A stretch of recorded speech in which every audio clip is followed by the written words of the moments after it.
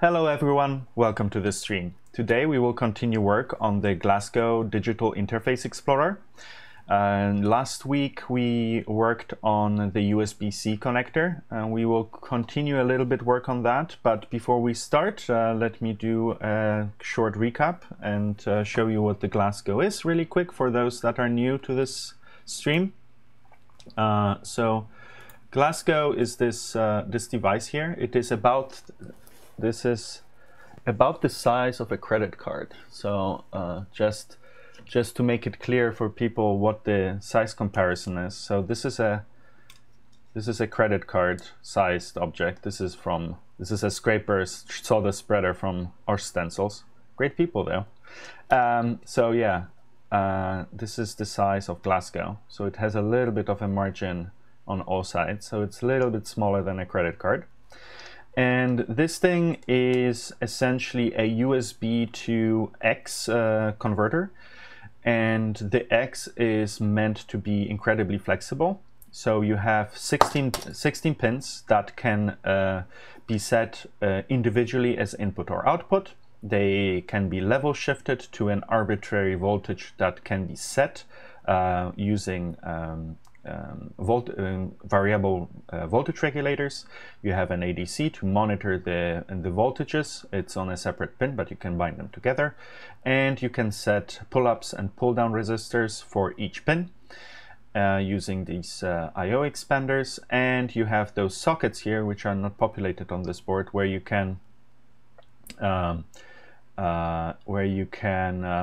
essentially adjust the pull-up and pull-down voltage, which is an interesting solution. And yeah, so this is the board, and that we will continue working on now. There is a crowdfunding campaign that we are getting ready for. Let's see if that works. There we go. I created some hooks for the chatbot so that you can see where to find the pre-launch page for the project, as well as I think I created a few more. I should change the overlay on the stream to actually include what the commands are for the bot. But yeah, so that is Glasgow. And one thing I did before is I forgot to mention that on the last stream. So I made this prototype out of for the connecting cables, fly wires, out of very flexible what is it, silicone wire, but Ergo404, welcome to the stream. Thank you for the follow. That's interesting. I didn't hear the notification. Huh. Web audio alerts. Huh. Interesting. Something happened to the alerts. I don't hear them, so I will have to pay attention when you guys are. Okay. Anyways, let's get back to it. So I also made a prototype out of ribbon cable.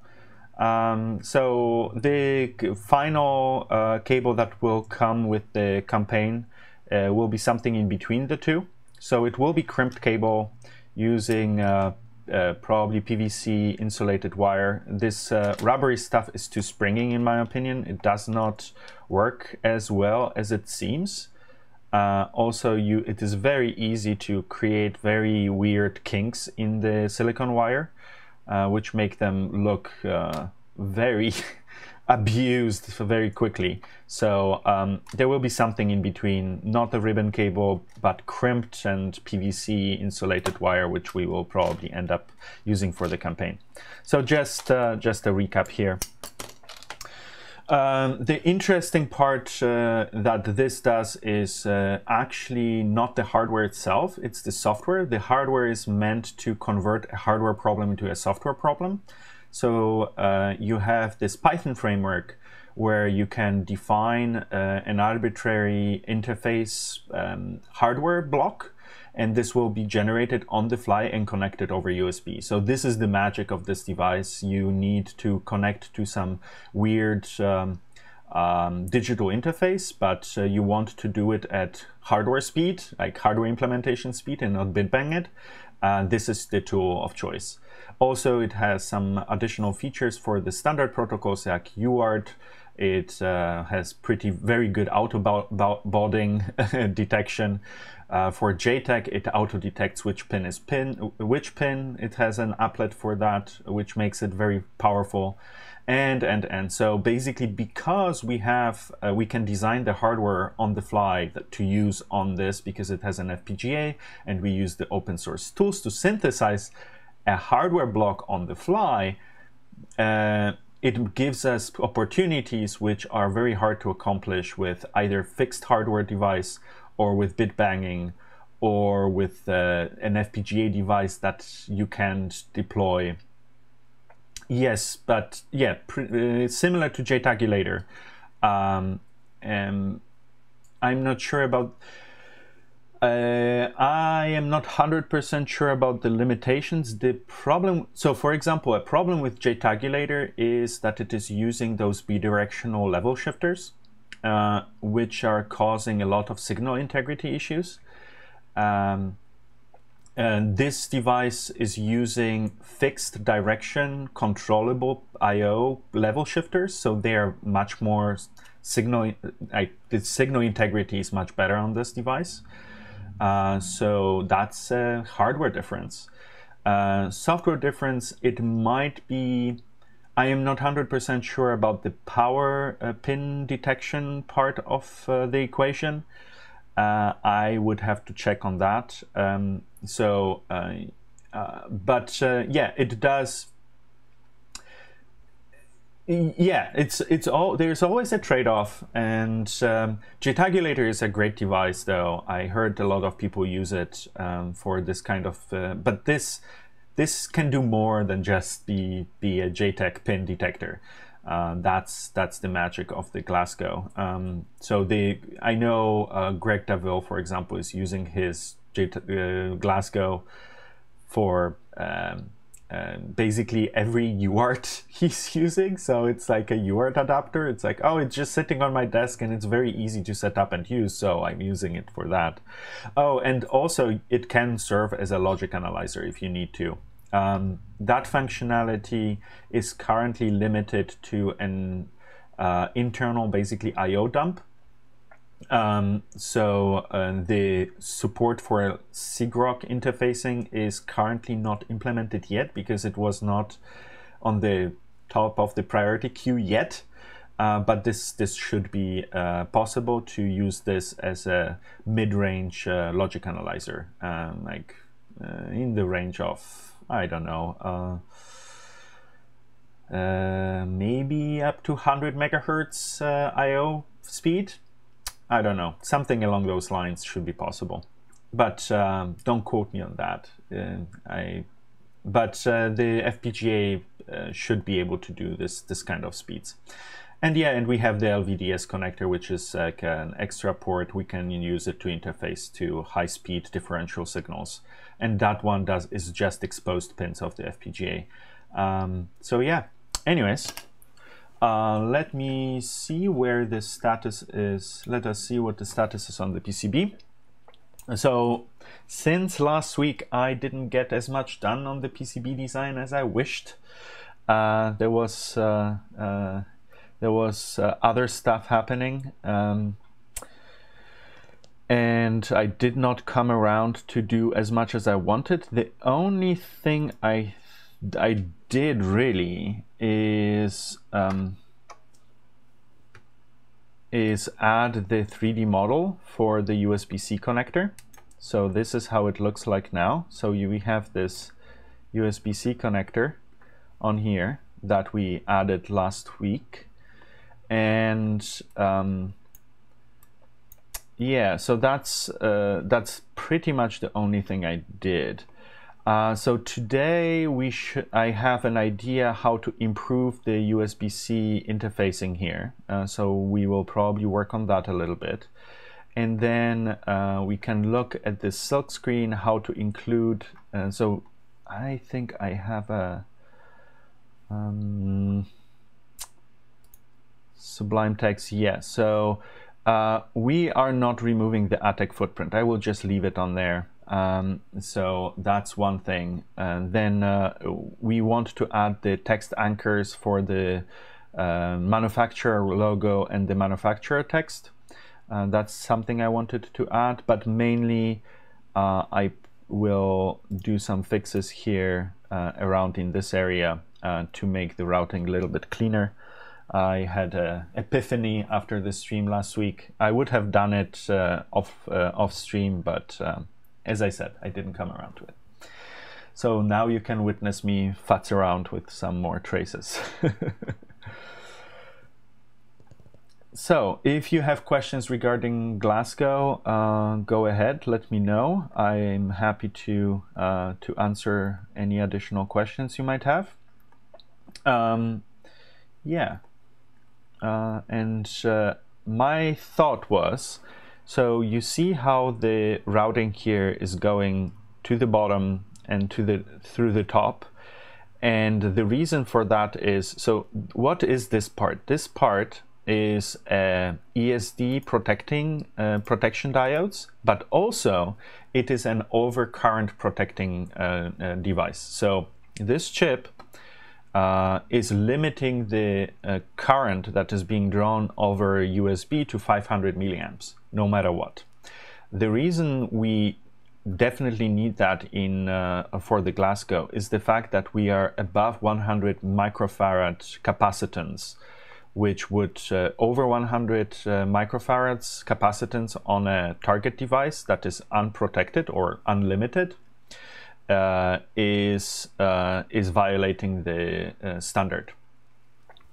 So the solution for that is having this protection chip. So after I looked at the data sheets of this, it turns out, I think we did that last week, it turns out this device is actually meant for the host side of things. So in a host, you usually have this kind of a device that is limiting the current and also has a flag that it raises and says, there was an overcurrent event. So computer, I'm letting you know that I limited the current. And so this way you get those messages. It's like, oh, your device is drawing too much current. I disabled that device on your computer. And this kind of devices do this job. So yeah, we put it on the target to limit the current. And because we have a lot of capacitance on this device, and we still also have something connected to it. So that is a good idea usually. Anyways, so as you see, the USB-C connector has the VBus pins on both sides of the connector. One thing I didn't manage to show you last week is actually the USB connectors, because I think the camera, oh yeah, this camera failed.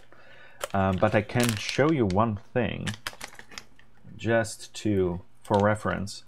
Because I thought about this. So my perception of USB-C, let me get my other laptop.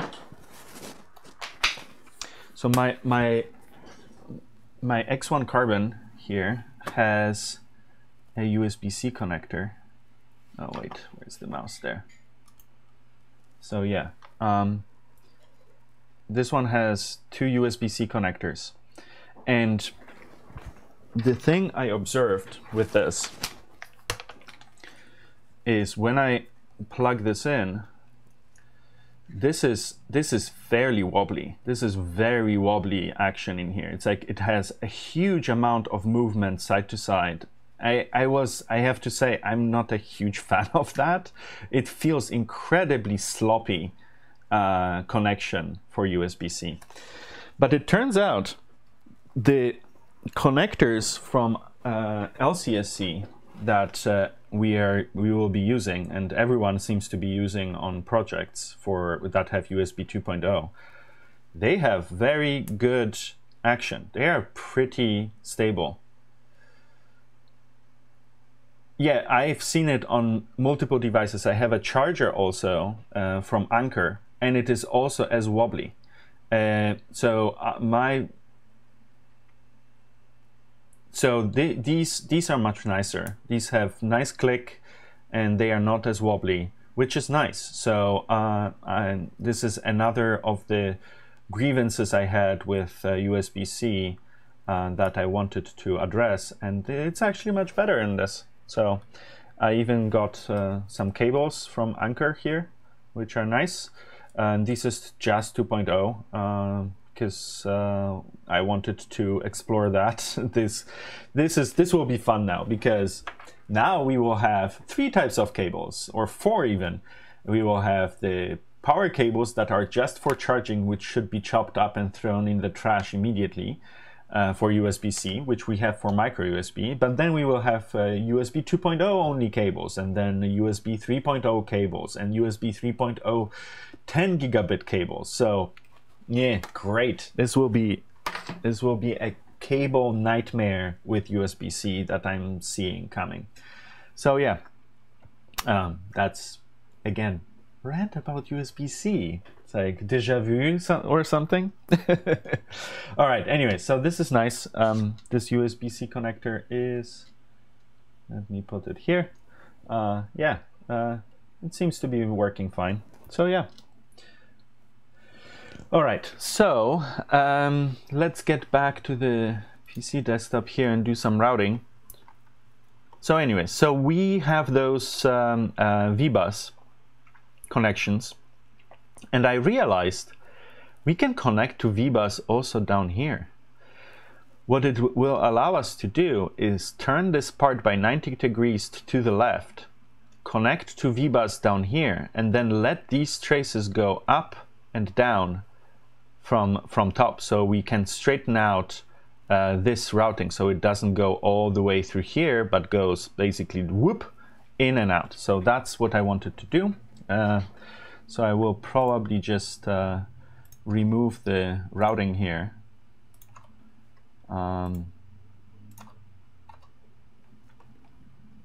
And we will just reroute this stuff again. I think that's the easiest way of doing it.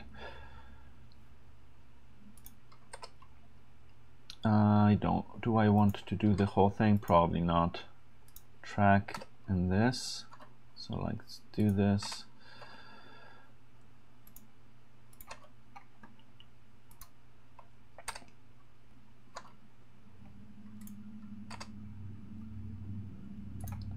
I'm not sure.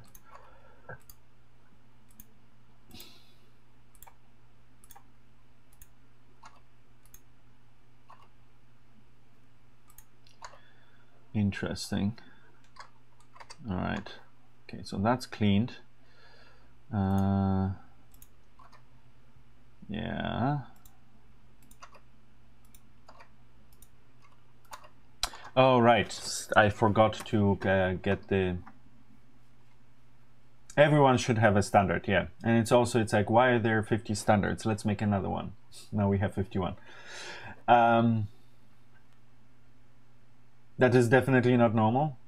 It is definitely normal. It's I checked on other Lenovo laptops. They all do that, and the Anker power supply brick has the same amount of wobble. So it is not weird or wrong.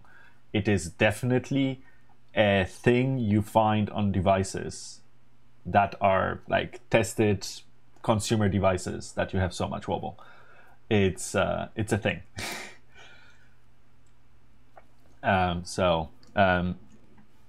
Yeah.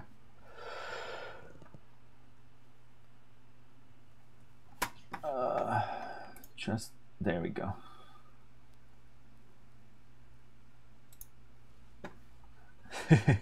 Yeah.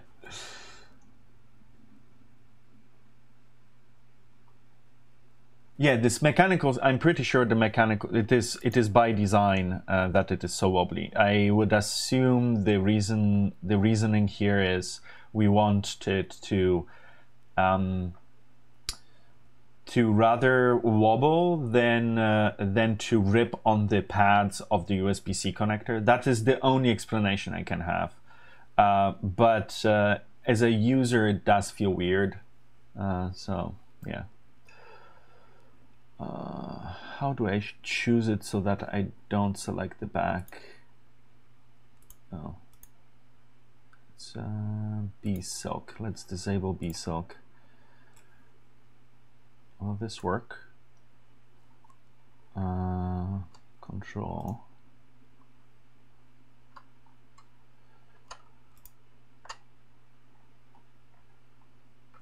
Probably shift, right? Yes. Okay, do we have it? Let's move it. All right. Okay, so something like this.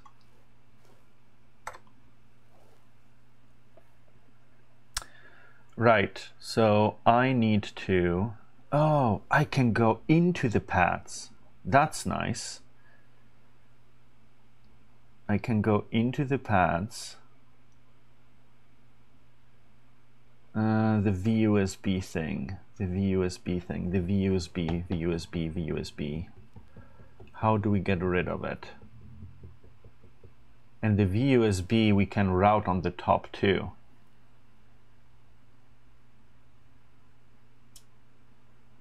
Just wiggled. USB-C connector.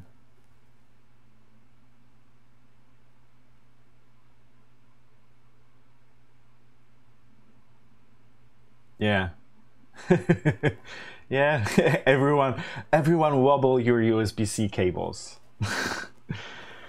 Right. Okay. So yeah, let me delete this because I don't think we need that. I think we can go all around here and get to the VUSB. And then we can move this. I need to do something with this CC. This CC. So let me think. So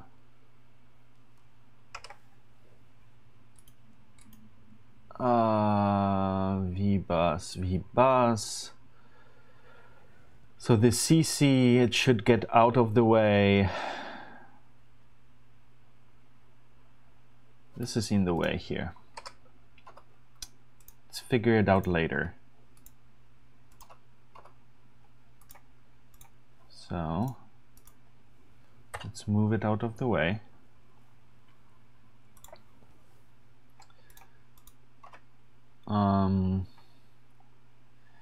Okay, so that, then we can put this capacitor probably to the side here, yes.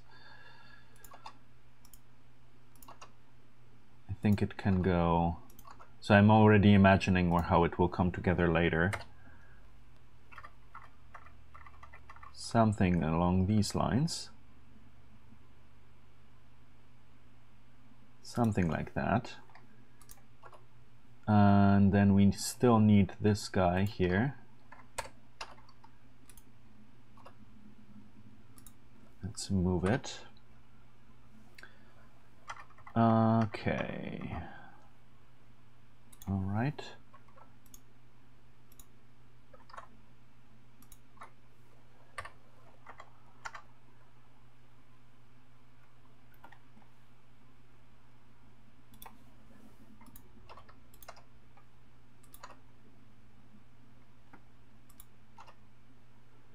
Okay, so that's cleaned.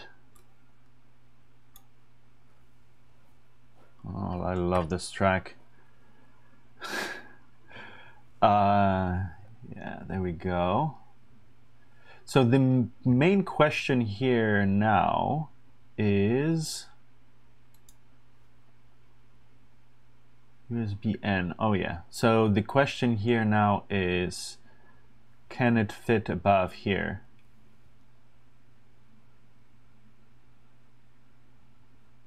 Some collective wiggling. Like that.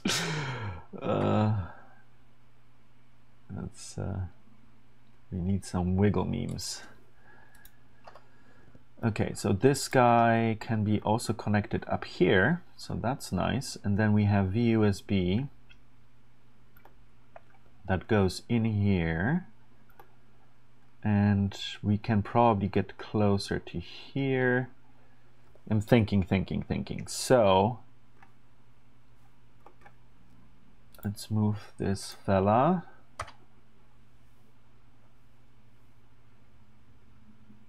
Right, so if we put it like this, can we make enough space for this to fit here? Probably we can. Something like that. We still need to move it so that the ground is not in the way.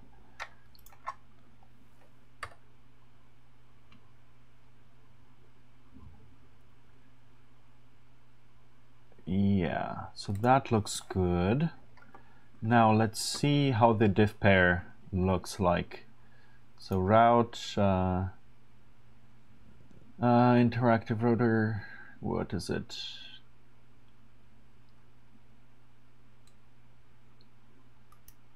How are the diff pair settings? Where are they? Pair dimensions.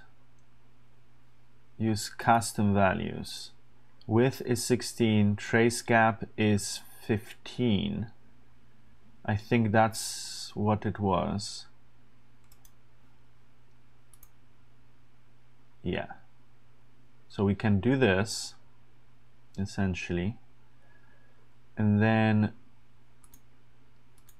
I will redo this. All I need to figure out is, do we have enough space up here? Oh, and the crystal. Oh, I can move this. Haha, I can move this up here to make space here so I can shove it up. So that's nice. We still need to keep this guy here. Let's move the ground wire here. Ugh, I didn't mean to do that.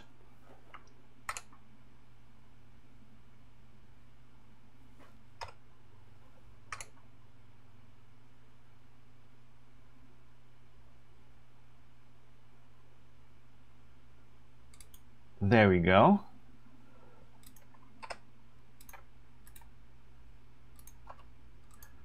The load capacitors.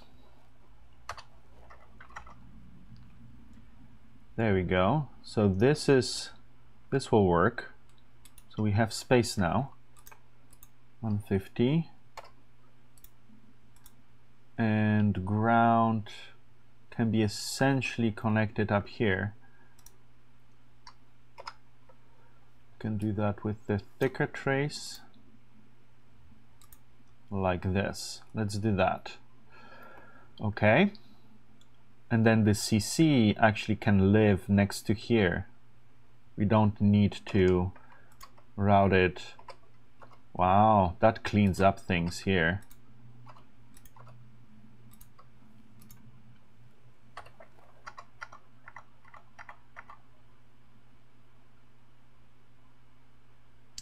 Yeah, I will move you. Don't worry about that.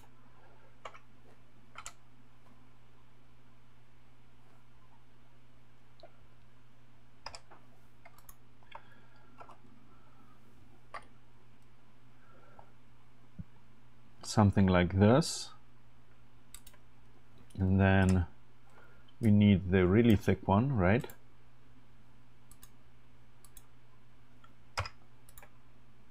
Oh, this is too thick. This is too much. 450. Not sure I like this. Let's do that this way. All right. And then this, the CC should get 250 and connect it from here instead of the other side. So there we go. And then we can do the 15 and connect here. There we go. So that's cleaned up. That's nice. Let's remove these.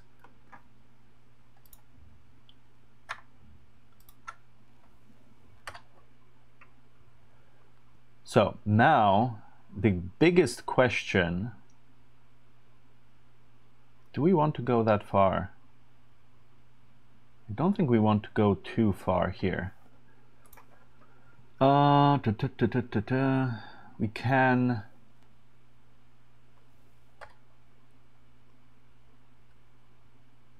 It would be nice to have it like all the way up here from the looks of it, but I don't think this is the right thing to do because we still need to get through the trace up around. All right, yeah, and one more thing I forgot about. I should have keyboard info running. So I mentioned that in the last stream. There we go.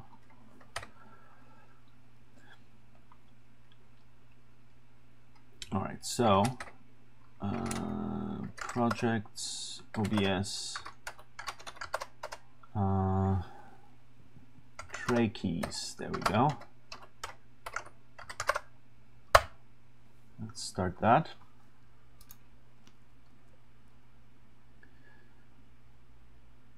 Keyboard. So yeah, we will still have the.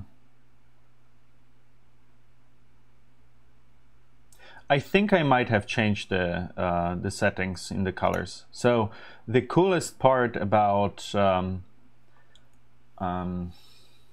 maybe this is not the right thing to do. Wait.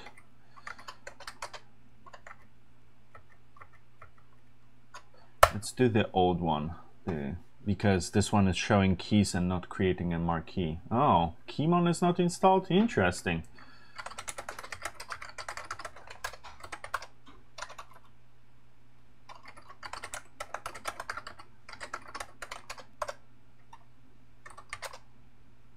Huh. Okay, well, it is what it is.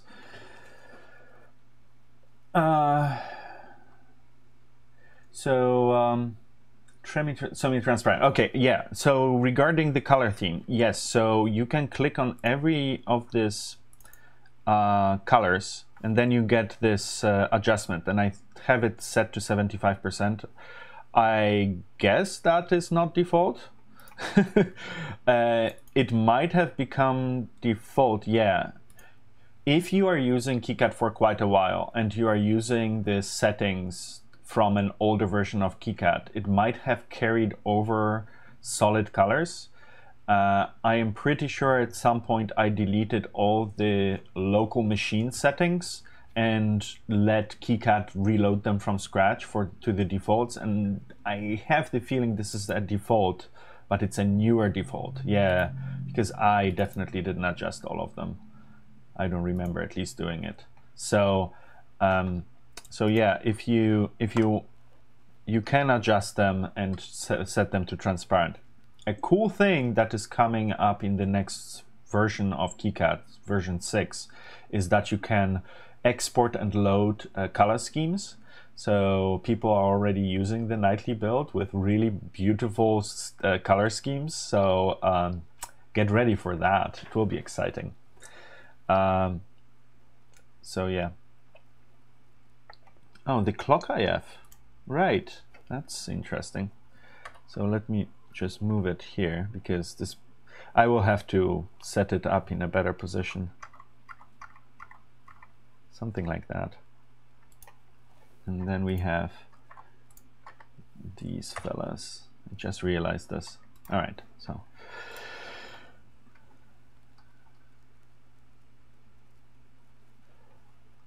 so yeah. Clock IF kind of look good at a 45-degree angle. Yeah, I will mess around with it. Yeah, you're probably right. I might put it here 45 degrees here. There's not really space in here. I just put it out of the way because it was definitely in the wrong spot. The clock IF might actually wander back more in the position where it was before. Interesting though. Wait, why is clock IF? Do we have clock IF clock ref? It's also just from the top. They are not accessible from the bottom? That's sad. Shouldn't we have the clock IF also available on the bottom for the pogo pin tester? And the clock ref, same thing. Huh, it is not available on the back. Interesting. It's not a big deal because we already will have this connector having to connect from the top to the board, but the clock IF should be in the pogo pin tester. Okie dokes. Anyways, let's try to get this sorted. So first of all, I do want it to be aligned with the oscillator, so to make it pretty. Okay, move. I think it is. Yep, it is. The second question is how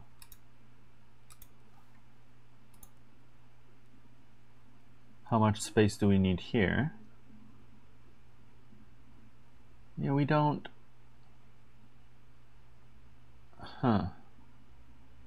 Right, so it should go lower, shouldn't it? Because it's going up and down in an unpleasant way.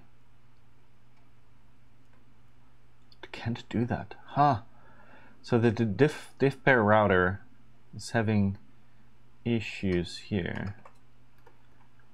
So I think I do have to scoot it down more.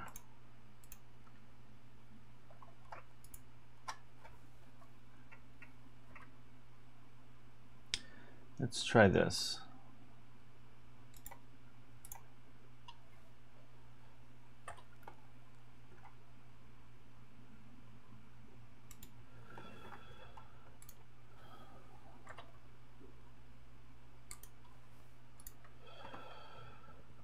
Okay, so that's that. So first of all, I need to connect the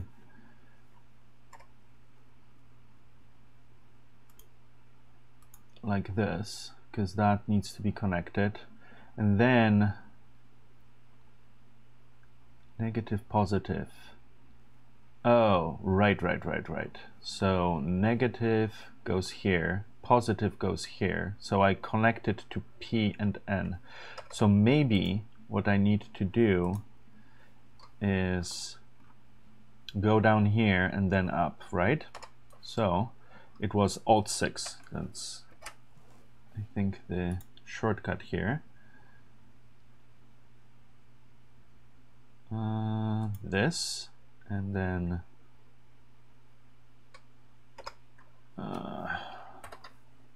not having a much space here for the diff pair routing.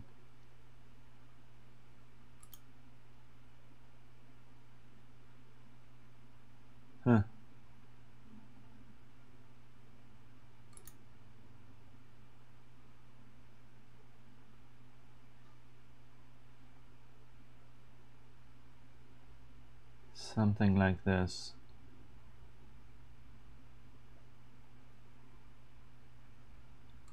In such constrained spaces, it almost makes sense. There we go, that's better.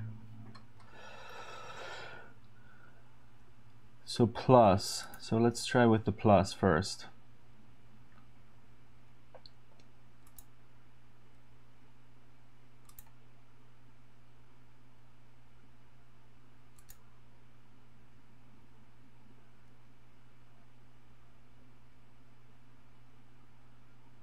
There we go. I think that's good.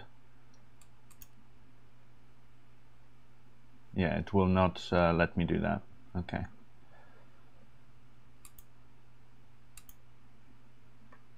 Okay, so the rest I think I have to route by hand.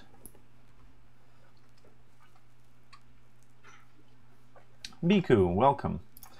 Let's see.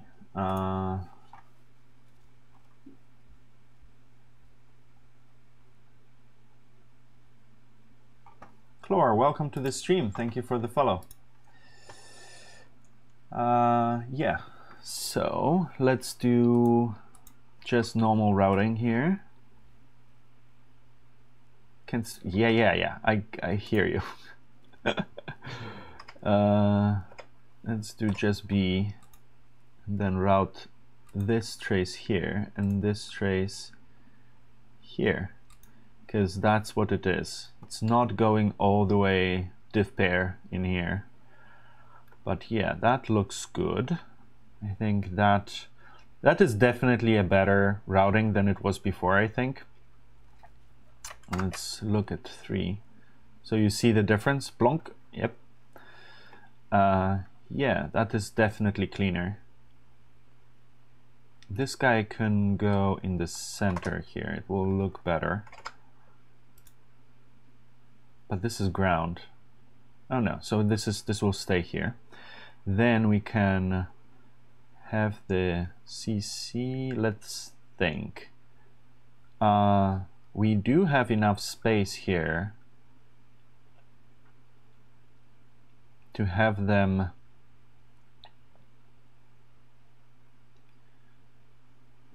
horizontal, have them vertical, I mean. But this will not be ideal. I'm still trying to get around this ground pin here. I want to keep the pattern, the nice pattern of the landing pads here in the back. So yeah, I think that's fine. So let's do this.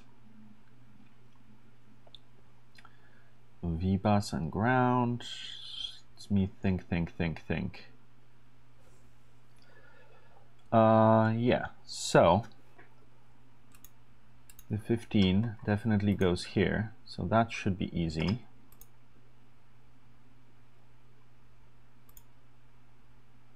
And then slash. Come on. There we go.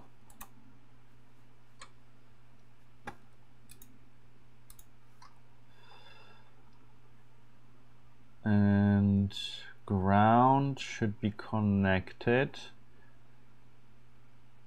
So the ground is connected to an internal plane, so it isn't a problem, except this guy needs a ground connection. So let's do that. This is probably a 450. Yep. And then, yeah, and then now we have that marquee. It's not ideal. Let me move this out of the way. I know people don't like it, the marquee. So yeah, I have to not have the keyboard presses logged, because that seems to be a little bit of a problem. Spima was busy with real life and didn't come around, and I didn't have time to fix this either, so it is what it is for now. Anyways, cool. Can I move this? Yeah, that will be fine. This is moved. I'm not sure I like this. I want it to be centered. Let's try doing this. This is still moving. That's annoying. How about moving this just a tad? Come on. There we go. That's better. It's a little bit of a zigzag, but we will live with it. It's fine. And then we need VBus, so we need another 450 here. Like this, and then like this. I think I want it to go out and then go in. Then we have let me think. So this is the 1 micro VBus. We could put this guy actually here.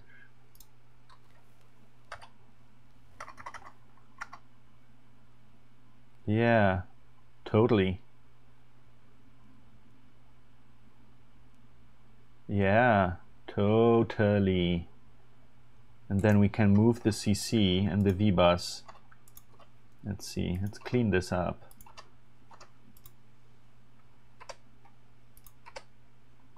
Come on. Let's do this. No, this and this. Come on, select. then this, then move like this. Yeah, now nicely organized. Let's see if that works for us.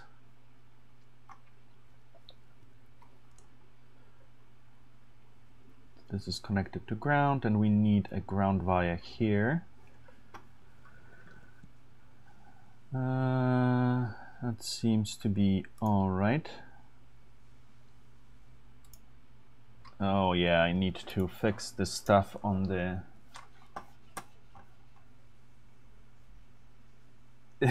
Do I need it exactly there? No, I do not. But it's just this pattern here that I have on the back for the Pogo pin tester. Let me zoom out.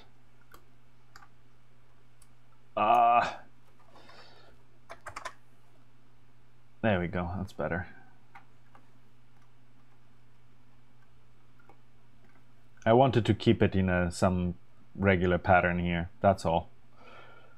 It's not a really good reason. I could put it anywhere really. But yeah, that should do the job though.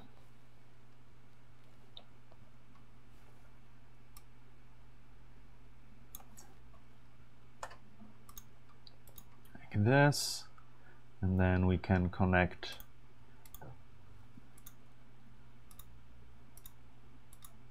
something like that, and then we can have also an additional one right here. Yep, like this. And then the USB has to be connected around here. This doesn't have to be, this is just a signal on pin 1 as far as I remember. Let's go into the schematic. I can just go like this. Come on, select the footprint, thank you. So pin 1 is enable, so it doesn't require to be any thick wire here. So we can do that with the 15. Just get around everything.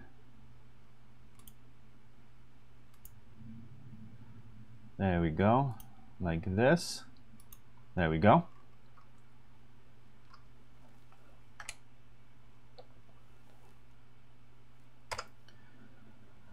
That should do the job. There we go. And now we can go also here. There we go, perfect.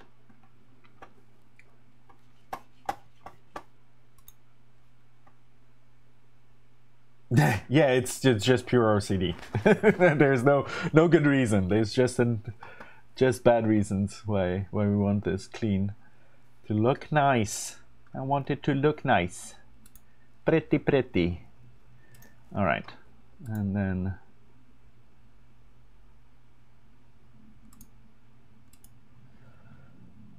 there we go. There we go. V-bus. And then we need to connect this fella here, which is a chunker. This chunker here. There we go. The chunker is connected. Sweet. That's definitely an improvement.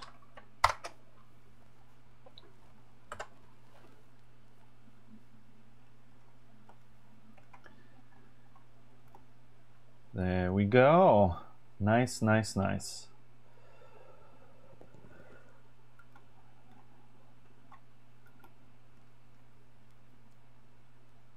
So the clock IF thing needs to be moved.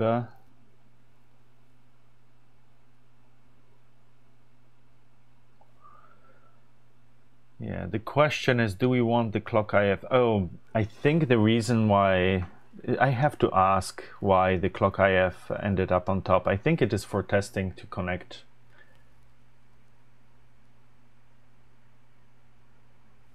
How do I calculate? I don't know. This is, I am just following the rules that Markan set. And I think he selected the thickest reasonable width that makes sense here. So the longer the trays and can carry some significant current, the wider you make it. But I'm sure you can calculate it. There's a calculator in KiCad that I've never used really. So there's this tool, which is a PCB calculator. You can calculate track width, temperature rise. So basically you can calculate the resistivity of the trays. So it is something you can calculate. And you can say 0.5 and then temperature rise that you want to allow above ambient, and then conductor length, how many millimeters.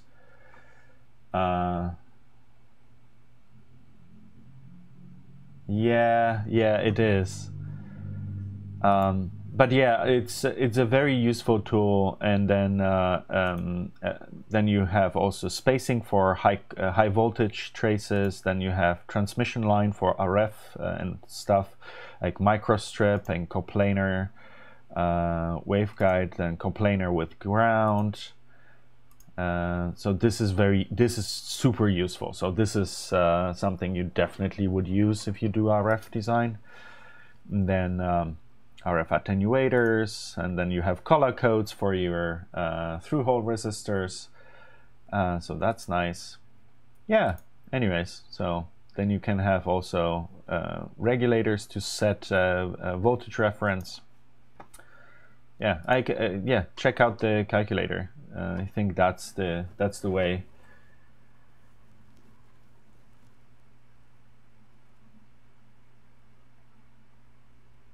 Yeah, perfect. Good. Yeah, 45 will be totally fine. It will be chilly. Chilly. Okie dokes. Yeah, so we got that. I think that makes most sense here. Without, because if I move it higher, I will have to go around the VUSB stuff. This detour here is the shortest detour I can reasonably make. Unless I could put this at 45 degrees, probably, and make it even cleaner a tad more. But that's I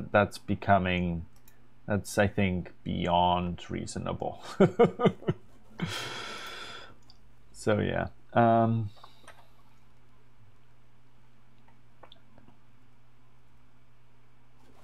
So let me move this out of the way so that it is not completely squirrely, and then I will save this and then commit this change before I move on to some silkscreen stuff.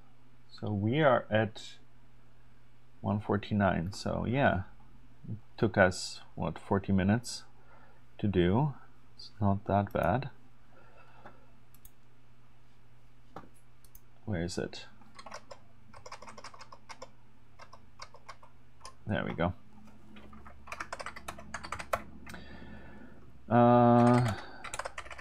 So this is the diff. Oh, I disabled the silk screen. I can enable it again. Oh, bsilk. There we go. Bpaste. Fpaste. It was already hidden, so yeah, that's fine. I'm not too OCD about the commits being 100% clean, especially with the churn, typical churn stuff like layers on and off that happens. I wish this, yeah, to a certain degree, I wish these settings, like this, which layers are enabled, wasn't really part of the PCB design file at all. I don't know. I have mixed feelings about this being part of the file, because it does generate some churn on GitHub or in Git in general. Why is this guy here? Why is it not vertical? Finding like little details where I'm like, maybe we can clean this up. But yeah, it's not really worth it. It's fine. Okay, clock.if, git diff one last time. revC2. What is this chip called? What is the name of this?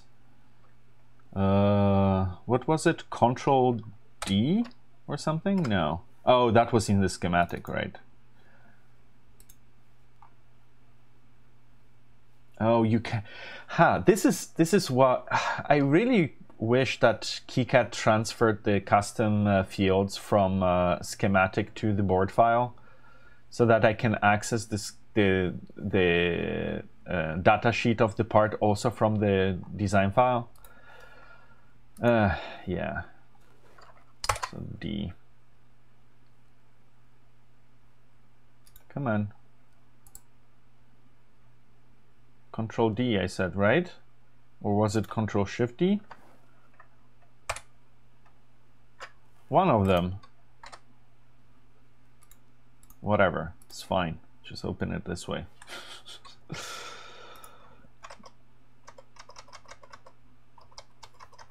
There we go.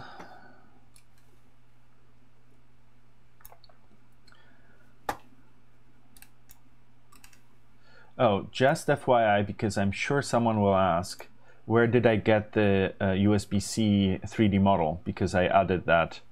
It is on GrabCAD, so I will paste that in the chat for reference. The KiCad, well, it depends on which settings you are talking about. The settings for which layer is enabled and disabled is stored in the board file at the top of the file. So in theory, you could have a git filter pre-commit hook type of stuff that is preventing it from being changed or something. So yeah, anyways, just wanted to share that this is where the USB-C model is. So current limit switch.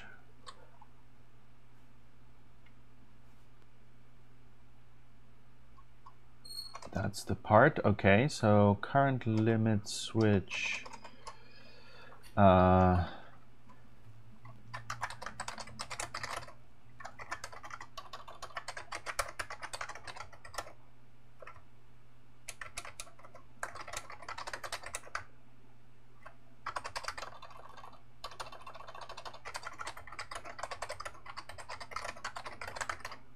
Something like that. That should do it.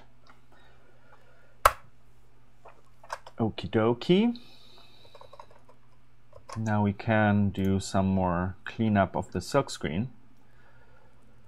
Yeah, so we don't need...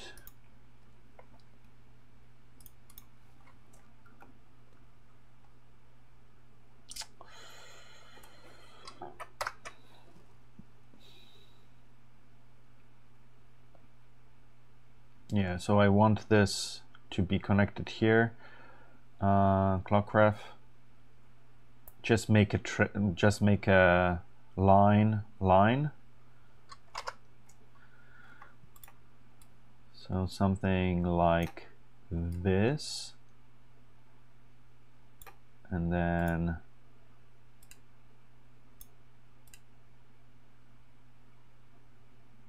something like this, maybe.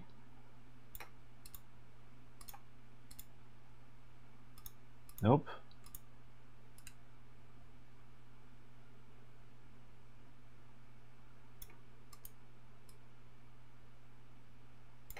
Like this, and then we can do fsilk, then trace.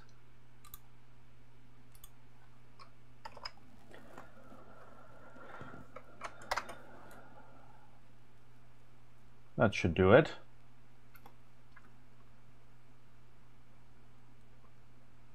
I could just make a straight line here, but I think this looks nicer.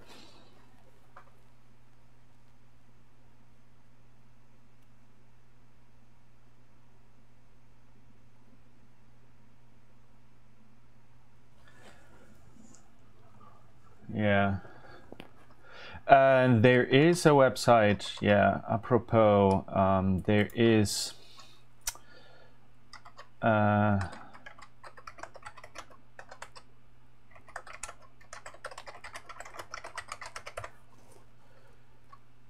massaging your Git for KiCad.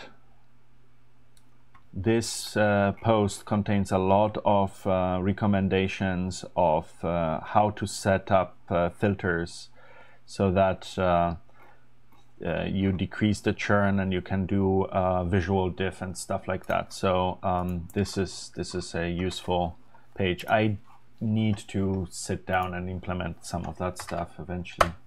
Ah, wrong. Sorry, I reposted the same link. I meant to do this.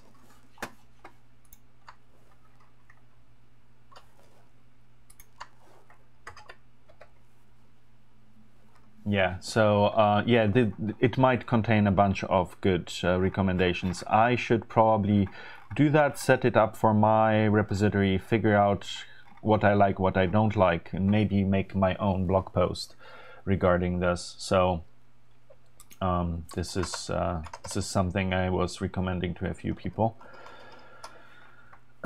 So I think that is fine now. What we still need to do is make space for the manufactured by string that I had up here, and then find a spot for a logo on the back, with the 1-bit squared logo for the manufacturer, and then put a placeholder in here for the future. But what we can do is fix this, because this is in the wrong spot. Now let's do this. Then we have this guy, which is too large, I think. Is it? No, it is 0.4, so it is fine. We can move it up here. There we go. They are not aligned properly, are they? I just see it, that they are not aligned properly. They're off by like 0.5 millimeters. Oh no! They are off by 0.5 millimeters. That can't stand.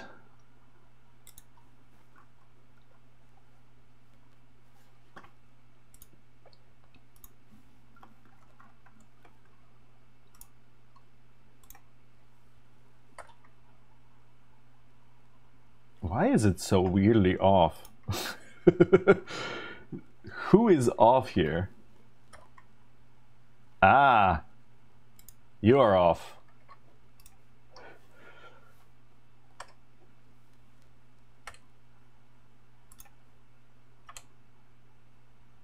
There we go. Now it's clean. Alrighty, so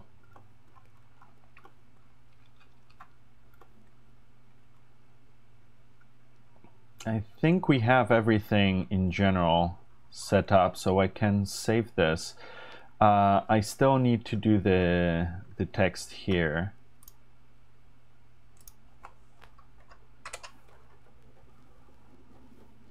Copy this and do oh man, what did I write on here? mfr dot by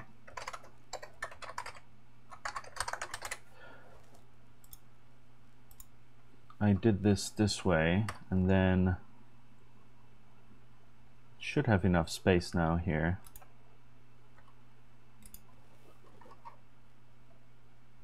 And I think what I usually do is have a placeholder like this.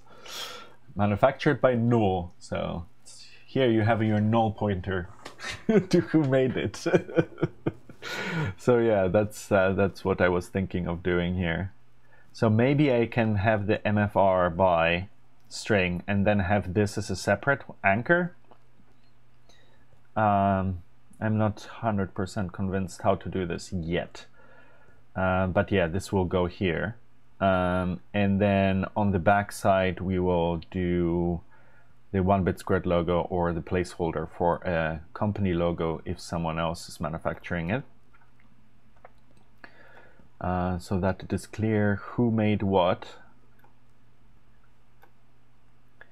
And then we will have the last to-do item done. But I need a very short break, and I'll be right back. So don't run away.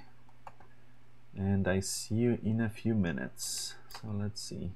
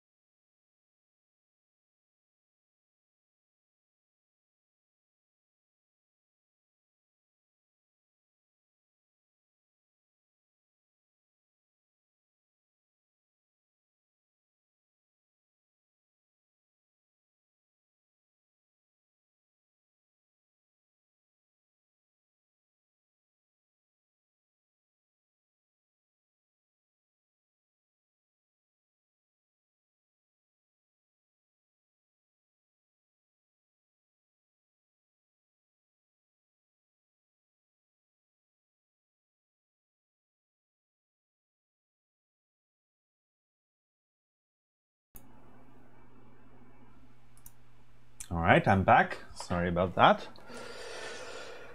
Okay, so let's continue on the silkscreen finalization here. I do think, so I might be doing some more cleanups here, probably adding more sectioning here to make it a little bit more consistent. So for example, you see the VREG, the startup circuitry, so the sequencing chip, doesn't have a section. Should be like PWR sec in here, SEQ maybe. So let's call that this way. Duplicate and then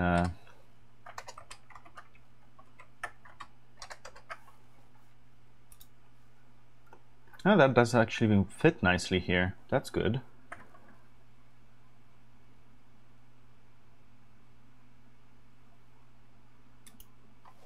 And then we can just draw it on the silk screen.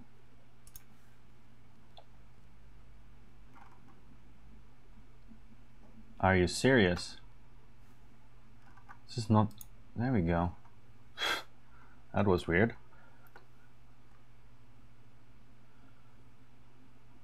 I get this.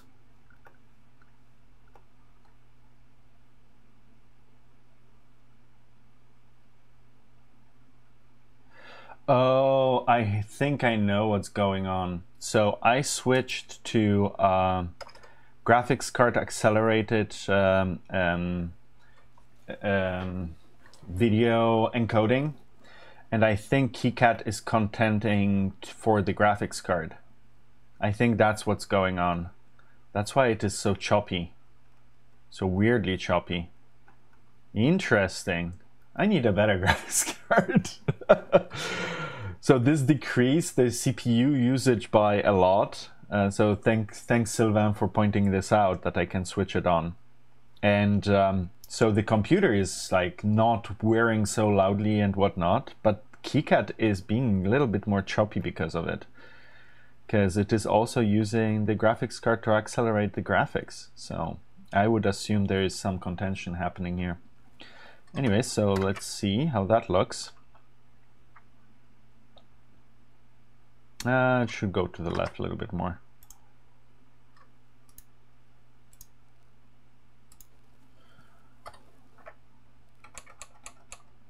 More centered, and then down. There we go.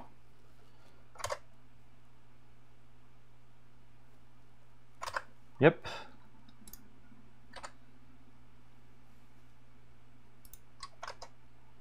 Let's open the datasheet just for the fun of it.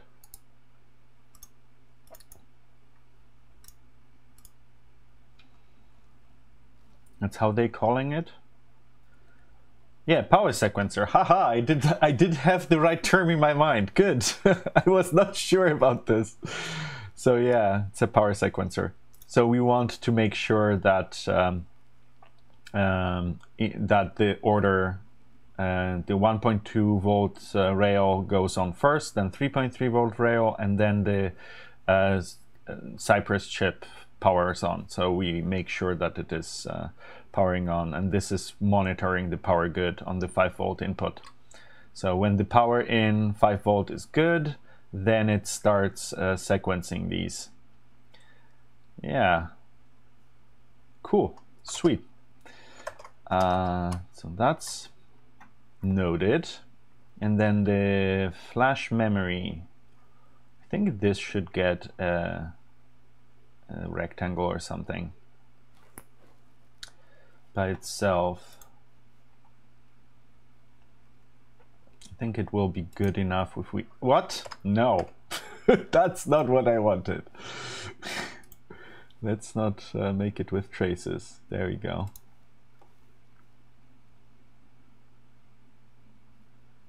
Something like that should do it.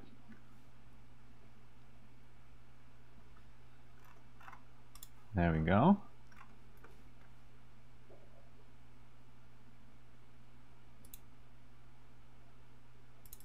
Like this. And then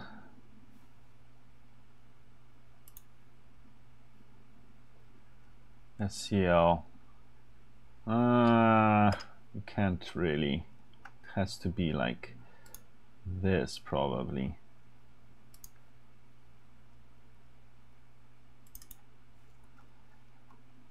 Yeah, so that's, or maybe higher, sorry. Move. Like this. That should do the job.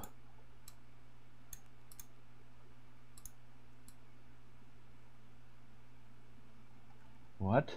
Why are you being jerk?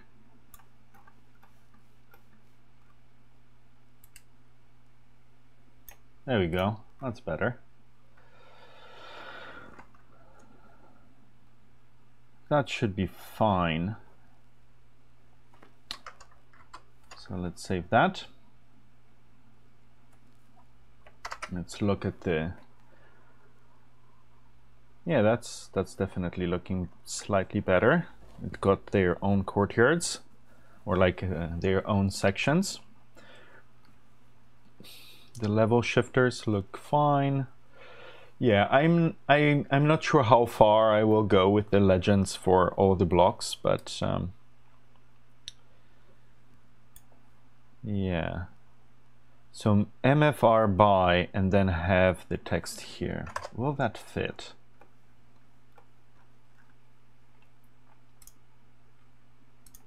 Nope. There we go. Let's do the following. like this.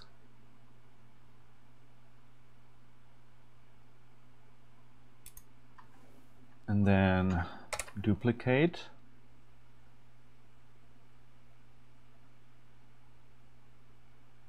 Something like that. Okay, so it is to the left. What the? Oh, right.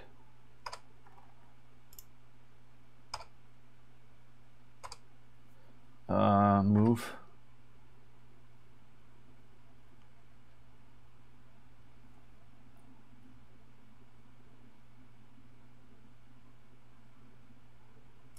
Think like this, and then in this case it would be 1 bit squared. Will that fit? It does fit, so that's good. And I think we can move this whole thing if we want to add an additional designer to the list here. So this might still be an option. So let's call it null for now.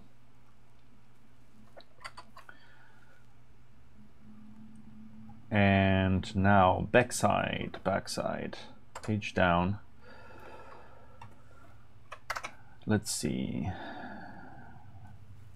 Shift Z, and then rotate. Okay, so where do we put the 1 bit squared logo? Or whatever company logo.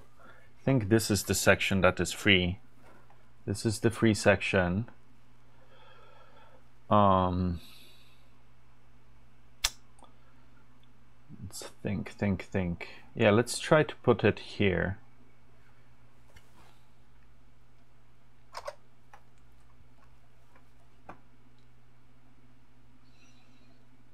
Right, I don't think I have the footprints. I don't think I have the PKL logos. Oh, I do. Interesting. PKL logos are here, so that's good. Let's see, 5mm. Let's flip it. Rotate.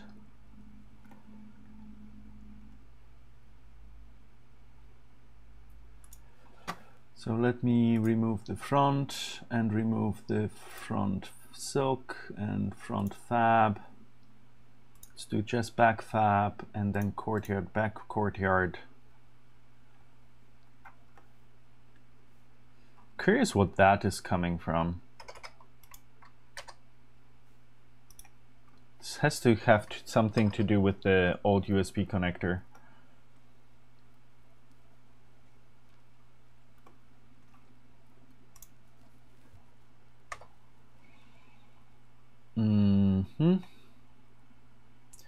So the text would be also copied.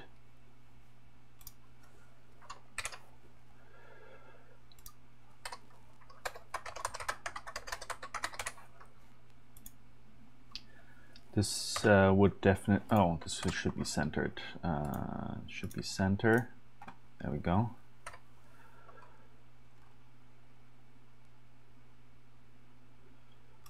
Something like that. And then manufactured by should go above.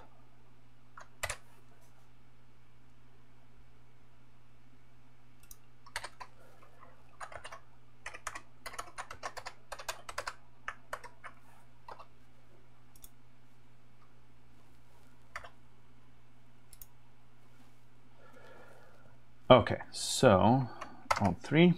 Let's see how that looks. It should go lower, definitely lower.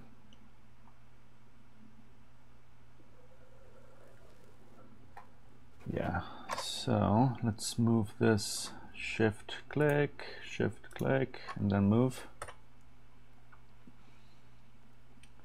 It's hard to see what like the good positional relationship is here. So first of all, I want to disable these because they are useless. All right. Let's see, how does this look? And then, yeah. think that looks okay. What do you guys think?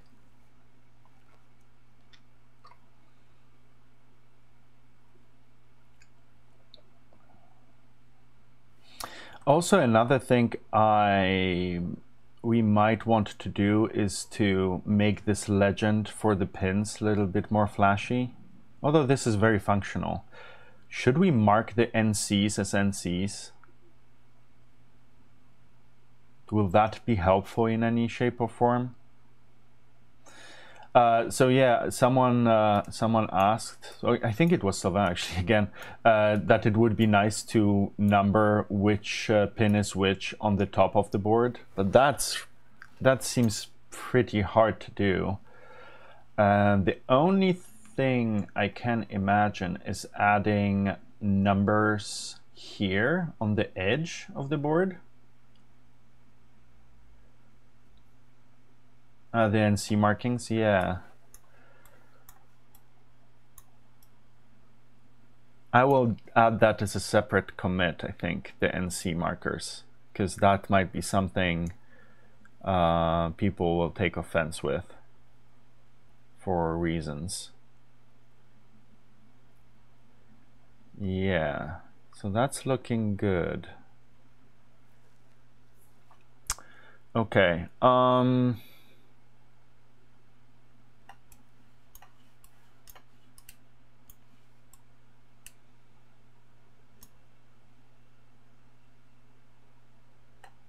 Right, regarding the numbers on the front of the board, the only thing I can do, I think, is marking them on the edge here.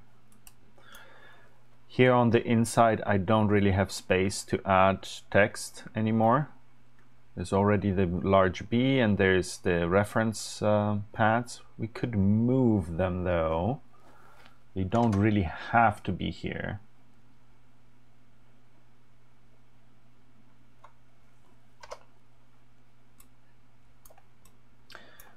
But this might be, let's try it. So the other thing I wanted to test is replace this with a bigger logo. Let's see if that is that will work. Change footprint 6.5.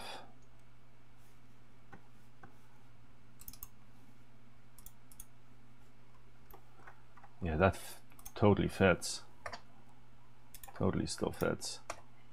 And I should replace it with the placeholder, with the null. But I'm done. Okay, let's do this. Shift Z, really quick.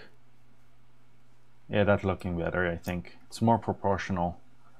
I think I have to do something with the text too, that it has to match the size.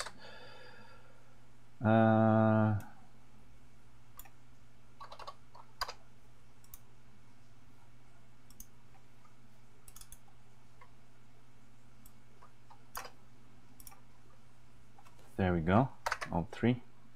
Does it look better? Yeah, it definitely looks better. By 1 bit squared, good. Now we can replace this with the placeholder. Change footprint. Null logo, 7.5. What? I don't have, oh. Wait, I don't have the newest version of this. Where is it coming from? Where is this coming from? Preferences, manage footprint libraries, project specific, and then I have a global one which comes.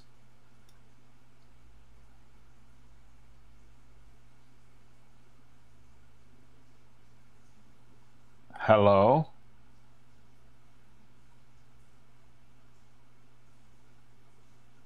Oh, there.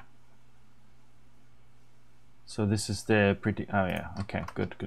That's fine, no problem. I can do this.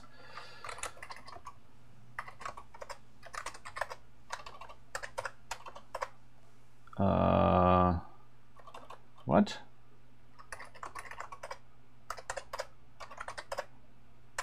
Keycat libs, pretty keycat libs, git pull. And let's go back. That should fix it.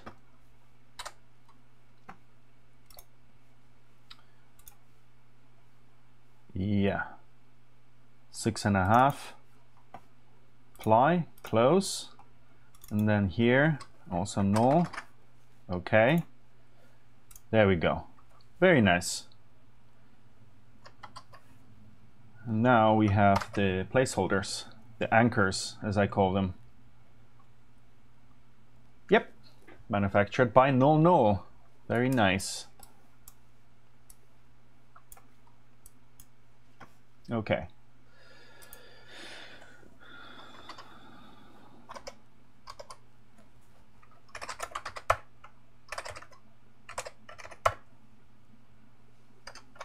I should probably enable the copper again. What was git diff? Signal, f copper signal, in copper power, f silk, and then courtyards. Tesla man, yeah, I'm glad you like it. I'm glad you like it. I knew a lot of people will be very happy that I finally gave in. There we go.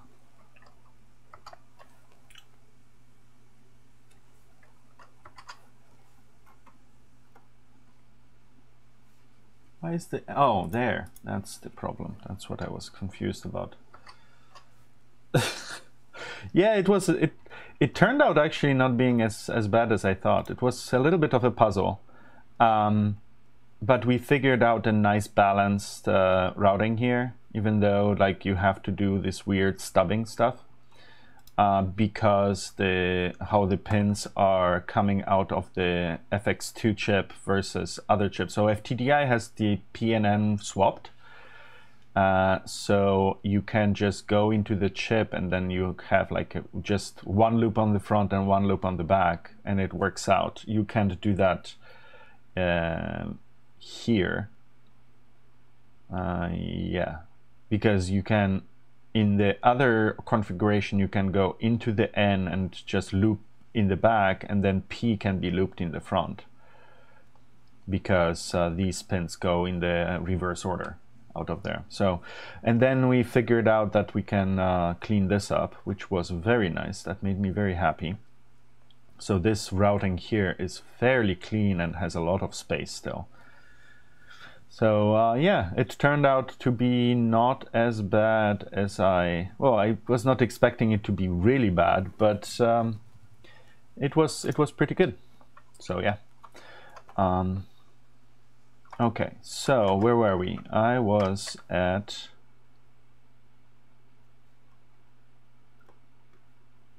So this is nice and clean here now. I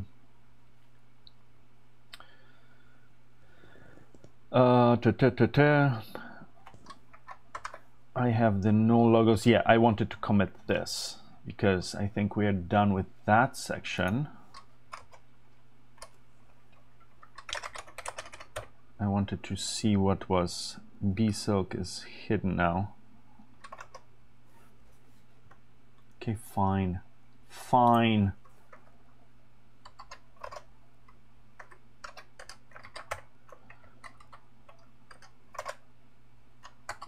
Why is it not saving? bsilk? I did... What the... Now it's saving. That's super weird. Okay, anyways, so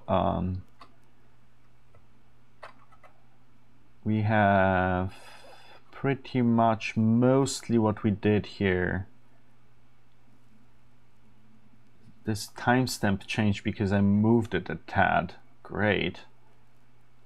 For no reason, even though nothing changed. It still changed the timestamp. Why are you doing that, KiCad? It's like you see it didn't, like none of the parameters changed, but you are still touching it and changing the timestamp. Why? Why? This is, I think, the part of the massaging of the boards where it's getting rid of the timestamp stuff. or like making placeholders for it, but yeah.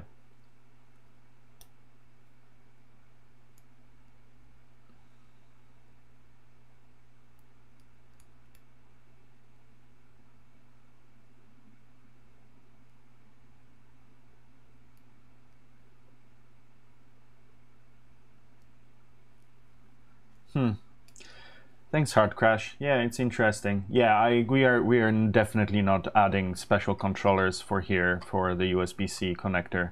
So first of all, it is just USB 2.0, and the complexity of, like, I find it already pretty offensive how much additional parts you have to use for USB-C, and I only agreed to put a USB-C connector on here because there is a USB 2.0 specific connector, and it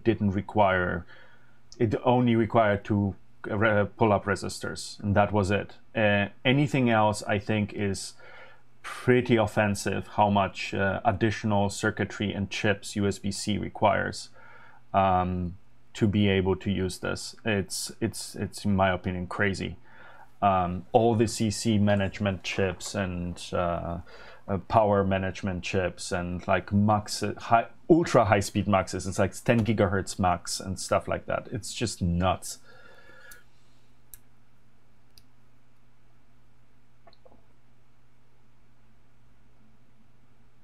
Yeah, I don't like it. And the SWD over USB-C connector, yeah, you can do that as far as I understand.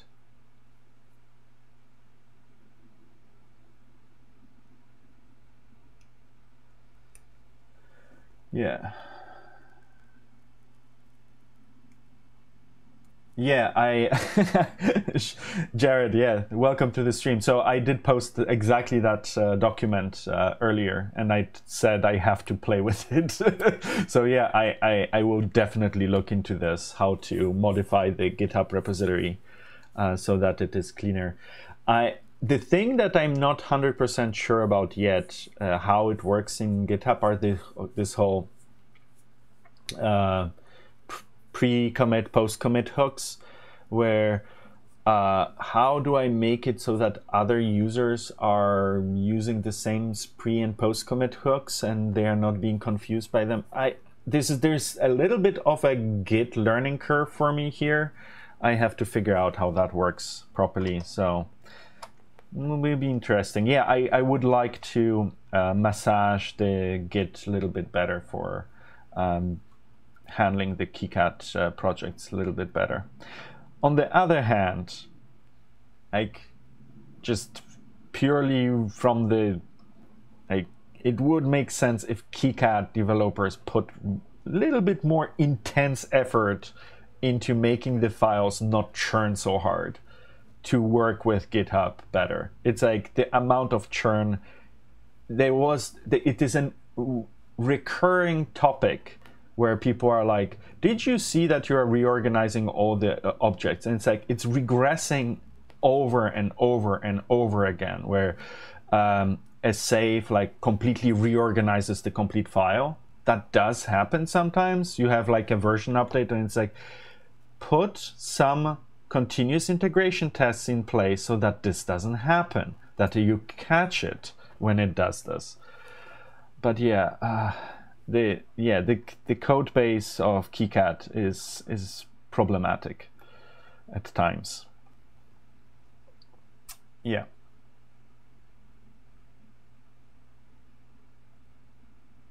Oh, it did happen unstable. KiCad is lacking a lot of continuous integration tests and they started working on that. Hard crash.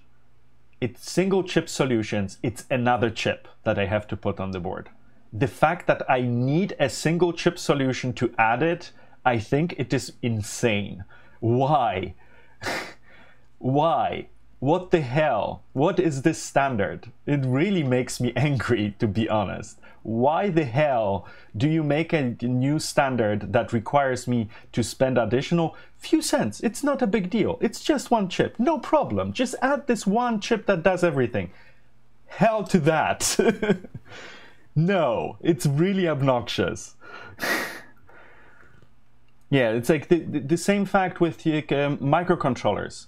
Not having the high-speed USB PHY. Why? For God's sake, put the damn PHY in those chips. There's like 4 options if you want the PHY for USB high-speed built into the microcontroller. What the hell? Come on, guys, get your grip. Anyways, okay. you managed to make me say these things. Anyways, all right. So what are we on about today? It's just the USB, just how the chip vendors handle it. It's like, oh, just add this additional PHY, or like now USB-C, just add this one chip solution that does all the management that costs $5 or something. Well, maybe it costs like cents, but still, all the USB-C connectors costing twice as much as a decent micro USB connector. And then everyone being up in arms that I'm not willing to bend to the will of the masses to add USB-C to the Glasgow. And it's like, oh, come on. All right. Stay calm, Peter. Stay calm. Check your pulse. It could be way worse. A lot of things could be way worse. But they are still bad, and it doesn't mean we should just lay down and accept it, to be honest.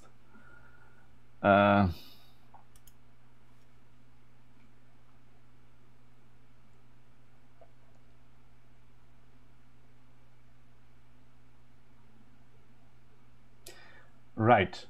Yeah, that's my suspicion too, Jared, that the reason why the USB high-speed PHYs are not added to microcontrollers very often is the fab requirement. So yeah, cheap-ass microcontroller to have a 480 megabit PHY is just expensive. Fair enough. But on the other hand, it's like, yeah, it's... At the end, as a user, it still annoys me.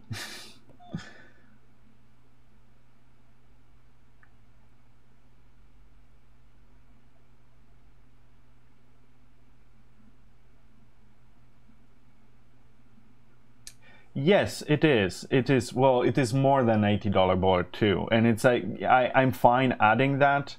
It's just I don't know. I am complaining about something that is not. I shouldn't be probably complaining about in a way.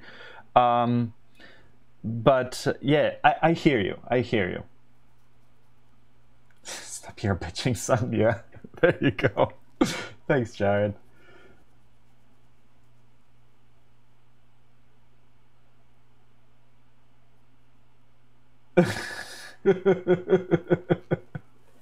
USB-C check and replaces it with a micro. Yeah. Yeah.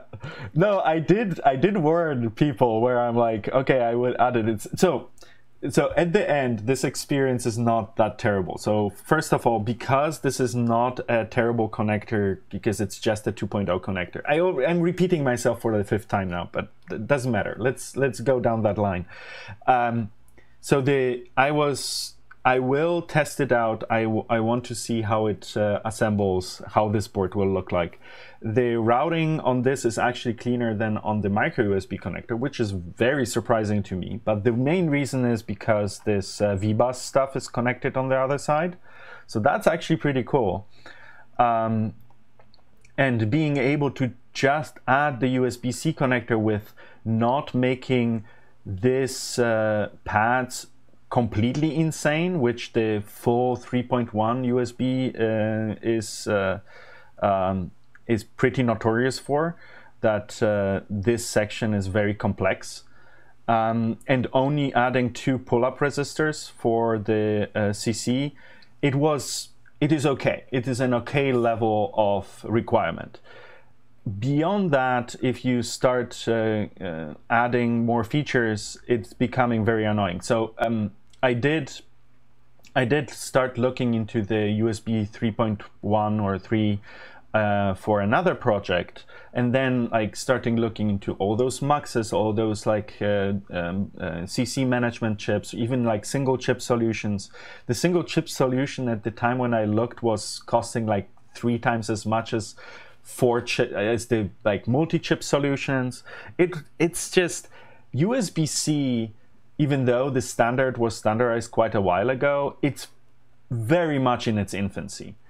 Like the chips available for consumer products and making it easy to integrate USB-C into your designs still has a long way to go until it is actually reasonable. The micro USB, I'm still keeping that door open if something shows up which I didn't consider for this board, where it's like, oh well, we will not do that. The main thing that annoys me about USB-C, and like especially doing it as part of the crowdfunding campaign, is I have to source cables now. I have to source damn USB cables. For anything else that uses micro USB, I can be pretty sure that 99% of the people, and I'm sure someone will scream in a minute that it's like, I don't have any micro USB cables in my household. Most people do have micro USB cables in their house because the standard was around for a long time. Yeah, I'm still hating on USB-C because I have to source cables for it. Because I know that most people that will buy the Glasgow with the USB-C cable connector don't have USB-C cables at home. I'm pretty sure that most people that will get it will be like, well, now I have to buy a USB-C cable. So I have to source them now, and I'm annoyed about this.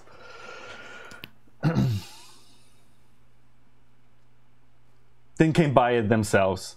Yeah, but they will now complain. It's like, but I don't have it, please. Where do I buy a USB-C cable? God.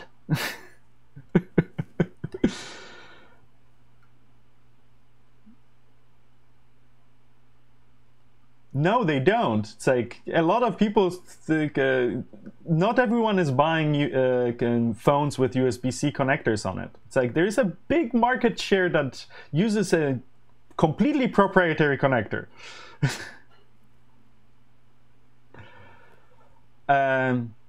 All users are. Timon, you have a very positive, and I commend you for that, view of the community. But most customers, yeah. It's far too young for me, coffee of that. Jared, I had a very good teacher, my friend. Anyways, yeah, that's true. All right, let's stop it. All right, let's commit this. Did I commit this? revC2, manufacturer, MFR, name and logo anchors. That's how I call them. That was mainly what I did. I also fixed the clocky IF stuff, but that's fine. All right. So next, I wanted to try to squeeze in some numbers in here. The annoying part here about adding numbers on the wrong side of the connector is people might think that it is to the ground. That is a good puzzle here. So how do we do this? So the reason it would be really nice. Come on, load. To know what the pin numbers are on this connector from this side, because we don't have space here unless we start moving parts really significantly around.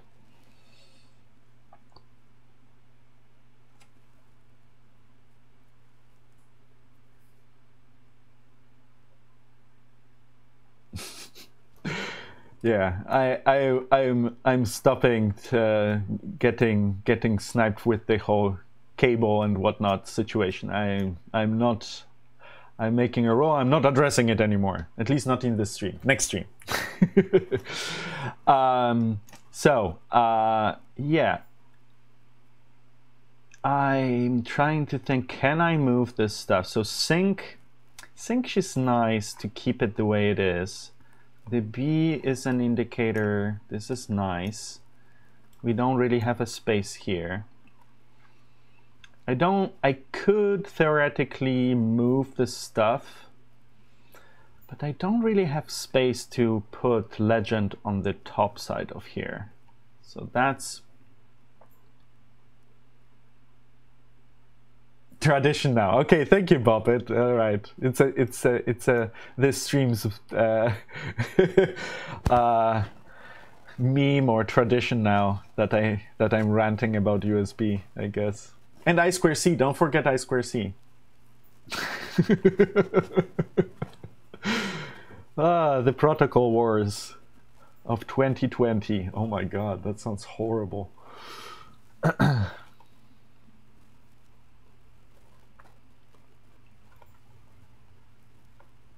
Yeah, I think...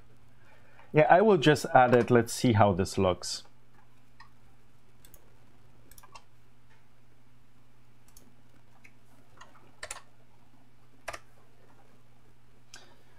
Yeah, it has to be much smaller.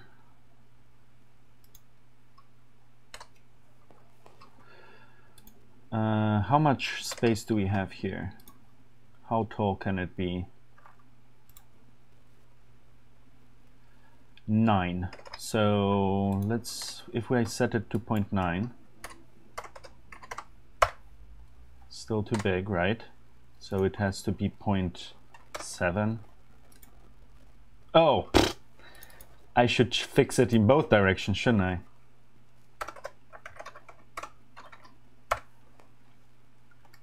Yeah, this will be sketchy at best. Come on, load it. This will be freaking tiny. I'm not sure this is worth it. What we could do is like do some weird coding, like with bars or something on here. Maybe that is a way of doing this.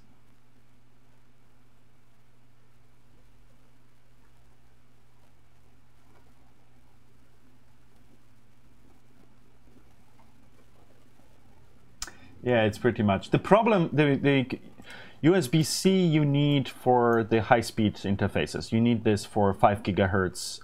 You need a 5 gigahertz rated connector, and micro USB doesn't have that. Well, there's the micro USB with this like sidecar thing, but yeah, but not for 10 gigahertz. Corona numbers? Corona numbers? What are corona numbers?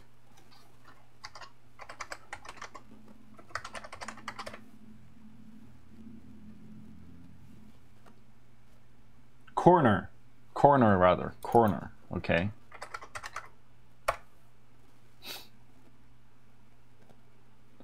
Number corner now. Yeah.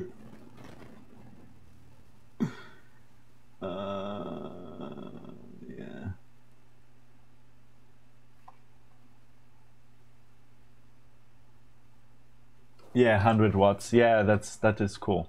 Yeah, the power supply part is definitely really cool improvement on the USB-C. There are real advantages to this interface. Don't get me wrong. It's just for, yeah. Anyways, I promised I will not get into this anymore. I promised.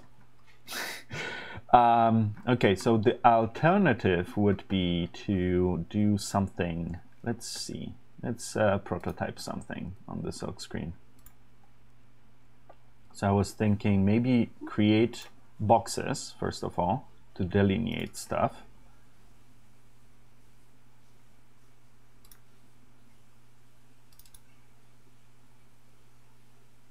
something like that.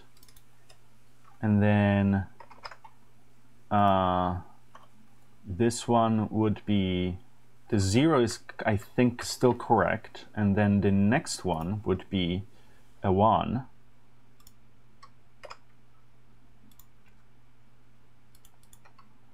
And then the next one would be a 2, but do it with Roman numerals, something along those lines.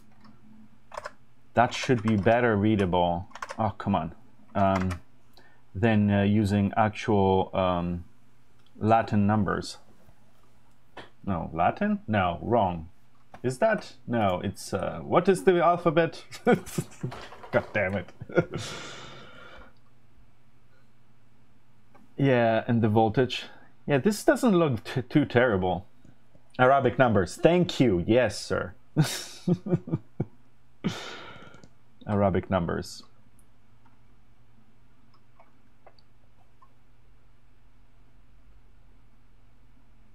Do the numbering in a binary? Maybe. Not sure. Yeah, it's binaries would do the job, sure. I'm not sure this is the right solution. Anyways, this doesn't look bad. Let's continue this. Oh, come on. I'm just hoping this should be just easily readable. That's the main point of this. Let me add the other dividers. This will require some polishing afterwards.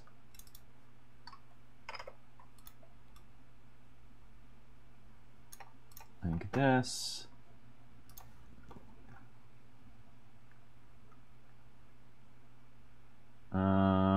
Okay.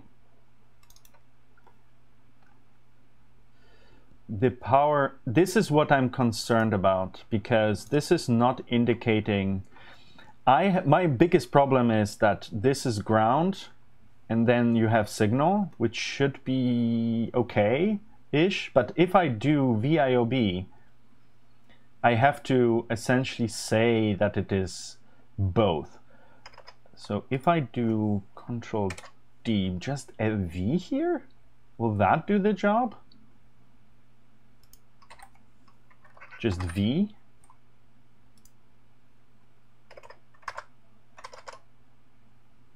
And then it is a 5, right?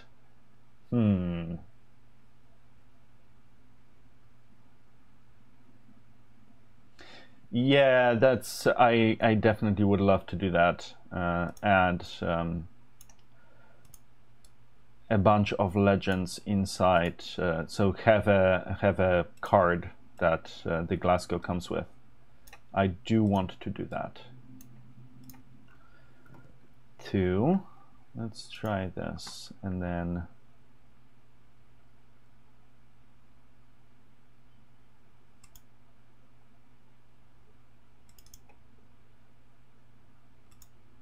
this is 3.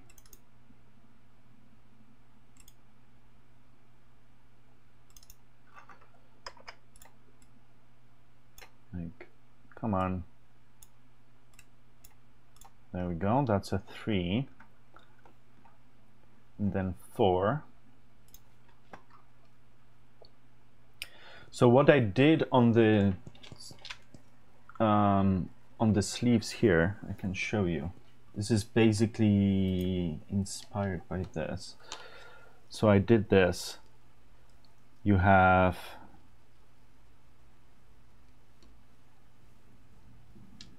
this is pin 1 or pin 0.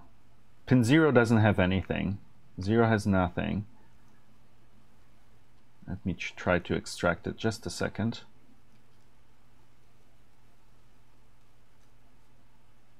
There we go, there we go, there we go, there we go, there we go. All right, so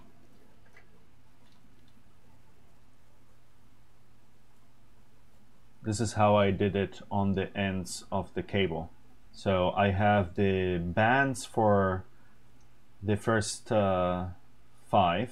So 1, 2, 3, 4, and then 5 is the big band at the end of it.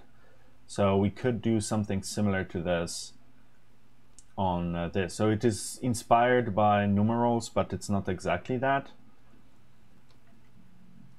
But yeah, it should be readable. So now 4 will be this is too far from each other.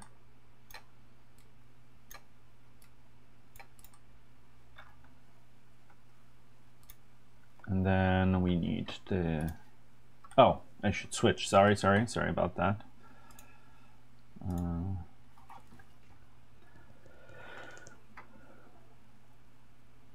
So like this.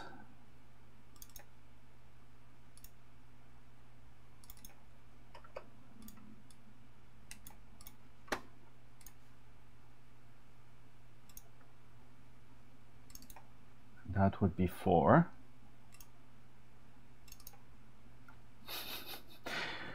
I'm laughing because we could do it, well, we can't do it in octal, can we? Because we don't really have, like, having more than 4 bars is annoying. What we could do though is have a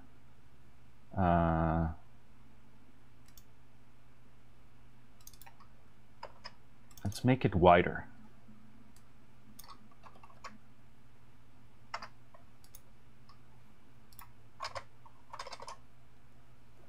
This would be clearer than having a V for a 5, because then it will collide with this V. So we have V 0, 1, 2, 3, 4, 5, and then 6 and 7.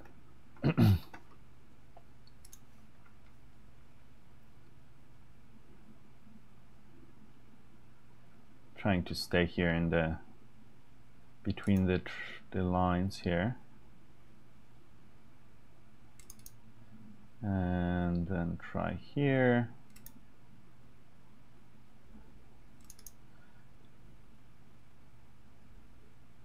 And this one is the last one. There we go. And this one will stay empty because it is the non-connected pins.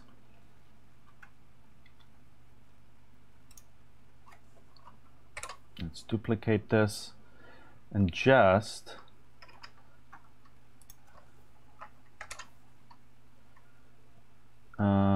put it here and then add a line next to it. Let's see how that looks.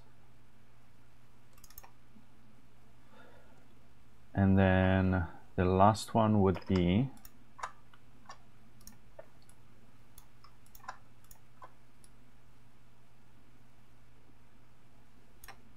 like this. Oh, I can put it on both sides. That's cute. So this would be a 5, this is a 6, and a 7 could have like 2 small lines on the sides. That would look pretty nice, I think. But yeah, let's just copy this. Alien technology, for sure. I'm fine with alien technology, if it's good. Not if it is USB-C. Ah, no. Oh man. All right, so let's see.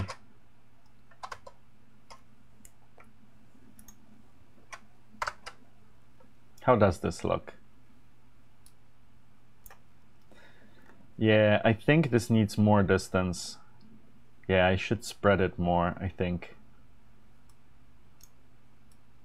It's not terrible though.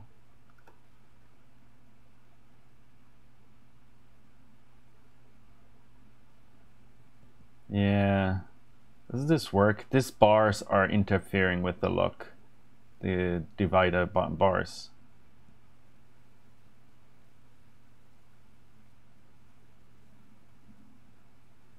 Why the cryptic bars? They are not cryptic, Timon. They are pretty clear. What are they? You can do it. You can sort out what they mean. They are better readable than numbers. That's what I'm thinking. especially at this really tiny size. Yes, sure, but they are obvious what they mean, don't they? Yeah, I don't like the divider markers. I think these are they're distracting. I think it will look better like this. Let's see.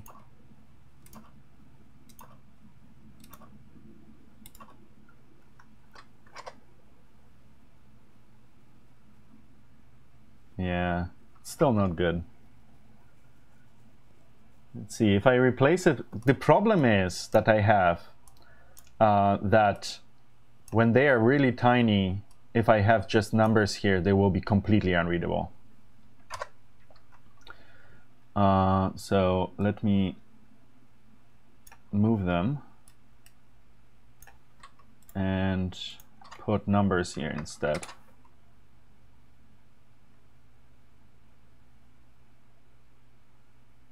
Let's see how that looks.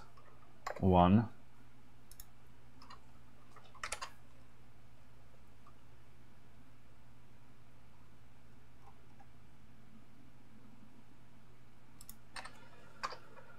Two.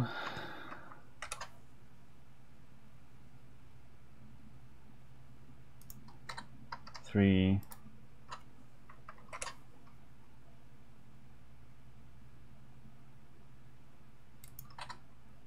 4.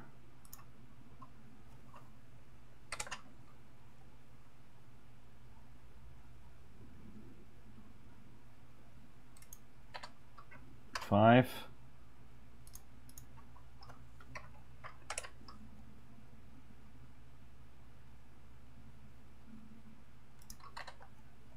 6.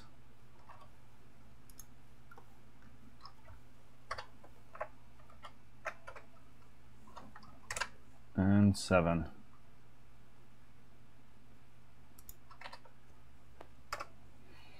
Okay, so let's see how that looks.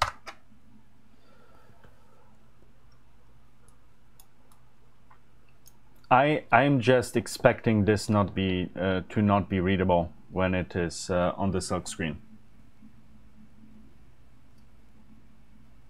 because this will be very, very tiny.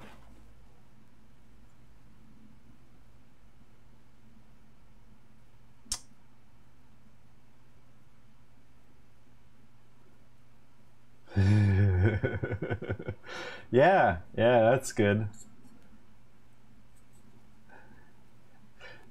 Yeah, Stuart, this is yeah. I like electronic puzzles. If it is also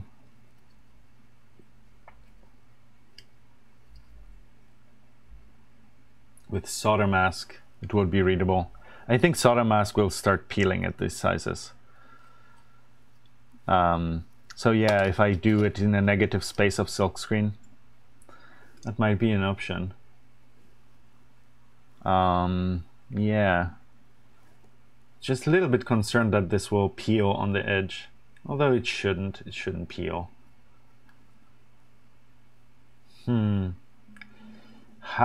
How does it look again? So they will be white. Let's see. So it will be white like this. The size of the font that I currently have. So how large is it compared to the labels? Might actually work out. Might actually be work out. Definitely it's on the white. The black is has really good contrast. So it is very clear, readable text. So I think we might be, so this is the back here with the numbers. I think that looks good. I have a better version of HANA too for the whiteboard, just FYI. Just let me show you that really quick.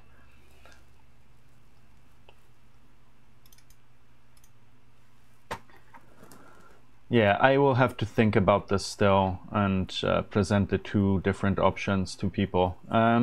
Yeah, probably you're right that the numbers are easier to read than my cryptic bar system. We'll see. The numbers. Okay, yeah, I wanted to look at HANA. So there's a replacement HANA version that I drew.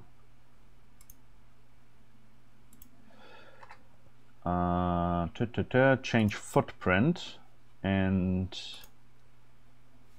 no HANA. Oh wait, where is she? I did make a small negative version of her. What the hell happened? Yeah, I made a version that where I outlined her. Weird. Now I have to find it. That's not good. I put quite a lot of effort into fixing this to make a negative, like an empty space version of HANA. I have to find her now. Where did you end up, HANA? It's maybe on my other laptop. I will have to see. Oh well, it's not happening at the moment. Yeah, it is. Yeah. I fixed this. This does look wrong on the white background, especially. So yeah, I will fix that. Yeah, I think I did it on my other laptop. Let me just open her really. Let me check really quick.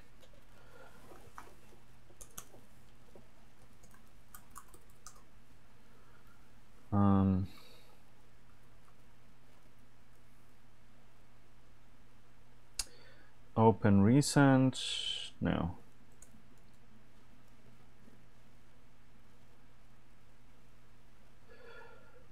Glasgow there. And then Glasgow and let's see. Glasgow, it's Glasgow, so much Glasgow. Yes, there's there it is. Okay, I will show you here. Whoa. So I made a version. Man, this monitor is dusty. All right, better. So yeah, I made a version of her that looks better. Then Alt 3, will that work? Can I see it? Anyways, whatever. You get the idea. So yeah, that should look better definitely. So I will add her. Just did it on my other laptop, that's why. And I don't have it on here. Okay, yeah, so regarding the size, I probably need to, like, this is the problem that we are fighting with. It's like this is the space this is just 0.8 millimeters of space. I might remove that lower line to make more space so that it doesn't overlap. If we look under the microscope, this is basically a microscope thing. See? This is the space we are working with here. And it's like as wide as my fingernail, more or less. On the edge of the connector, a sticker. We could print on the connector, maybe. There's pad printing. The problem is then you want it on the correct side of the connector. So you want ground to be labeled on this side, and then you want the numbers on the other side, and there's the gap for the tongue. So this is the side of the signals, and this is the side. But then you also have to like tilt it and look at this. I'm not sure I like this. Yeah, I will squeeze the numbers in the corner here and then see how that looks on the next prototype probably. And I will probably just use the Arabic numbers instead of the Roman ones. even though the Romans would probably look cooler in a way. At least I prefer them because they're different than normal. But yeah. Yeah, I think... Yeah, I will make a screenshot and post that in the Glasgow channel and ask what people think about this. Because I do agree that it would be very nice to have some information about which pin is which on the top side of the board. So yeah. And then yeah, the card that the Glasgow will come with, this is something I have to start designing. But besides just the pinout of these connectors, I'm not sure what else. Well, right. So in cases where people would like to write their own Verilog for the board, then it would be nice to know which ID pins. Yeah, so there's plenty of information we can put on the board. Maybe we need to add some more information regarding the Glasgow framework itself, maybe commands and stuff on the card. So there's plenty of stuff we can add on the hard copy card. If you didn't see, I made a card like that for the 1bitsy. Just let me get one of them for you.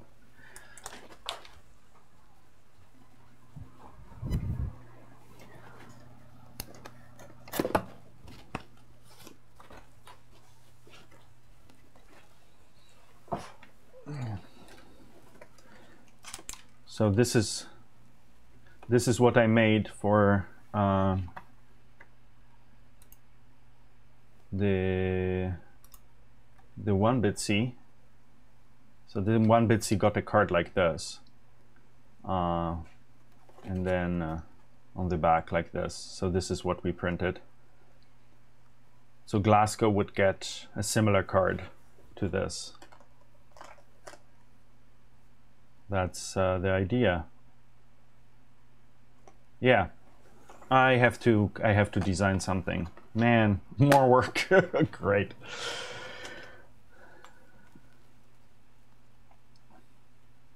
I'm not sure we want to make the board bigger than it already is. A 1 millimeter wider probably wouldn't hurt to make it just 1 millimeter wider. Well, I will ask what the team thinks, because it's 80 millimeters long and 49 millimeters wide. If we add 1 more millimeter on the sides, then we get ½ millimeter on each end, and then the legend might fit. And it's a nice round number. Yeah, fair enough. Yeah. Yeah, we will see. I'm not sure yet, but definitely I will have to work on the legend here a little bit more. And yeah, the anchors are done, so we can go into here. Come on. And then mark this as done and this as done.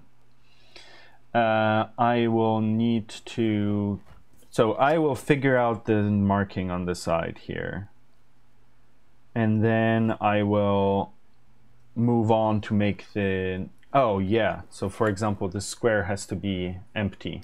We should fix that while I'm already on here. Yeah, but this is only on the black on white version. So this should be just a outline, because for any normal serial number, this works for white backgrounds, but yeah, I'm not sure even I need the serial number. Anyways, I have to think about these things. So serial number we have to figure out, so I probably should add that.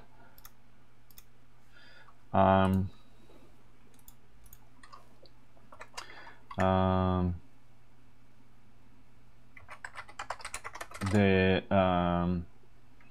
serial box regarding white silk screen, no, solder stop, or keep out, or and then add pin bank pin legend to the top side.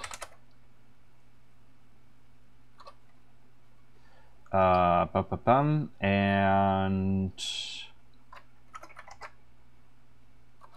yeah, so that's it for now. Okie dokes. All right, so that will be it for today. Let's wrap it up here.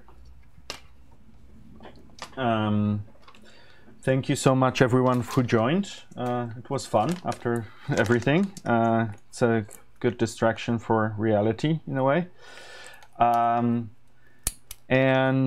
We did some reasonable progress. The most interesting thing I think we get out of this is, after 2 hours of poking around and talking about this,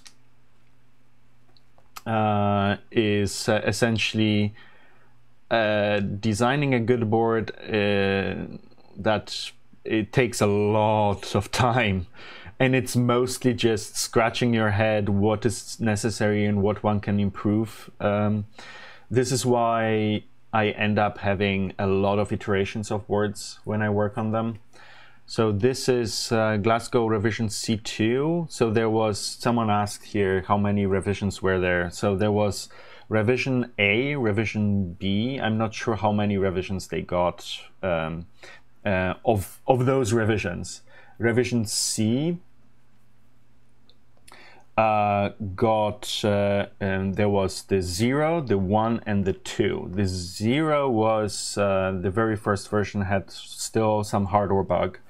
Revision C1 is the fully working, fully functional version finally. And C2 has mostly MFG, or DFM improvements, so design from manufacturer. We also swapped the USB connector to USB-C. And yeah, so this is this revision, and I'm sure there will be more. Getting, like, for example, the icebreaker, I'm on revision E of the board. So it is, there was 0.1, 0.2A, 0.2B, then 1.0 A, B, C, D, E. So I didn't count it right. So I think it's like 8 revisions of the icebreaker itself, until I got to a point where I was pretty happy with it. And these are usually really small changes and improvements and additions. So this should be the last prototype before we go into production with the Glasgow, I hope. I hope we can get it right. Oh, one more thing I definitely need to do is replace the USB-C connector and make these pads round rect. That's something I forgot completely. So I should write this down.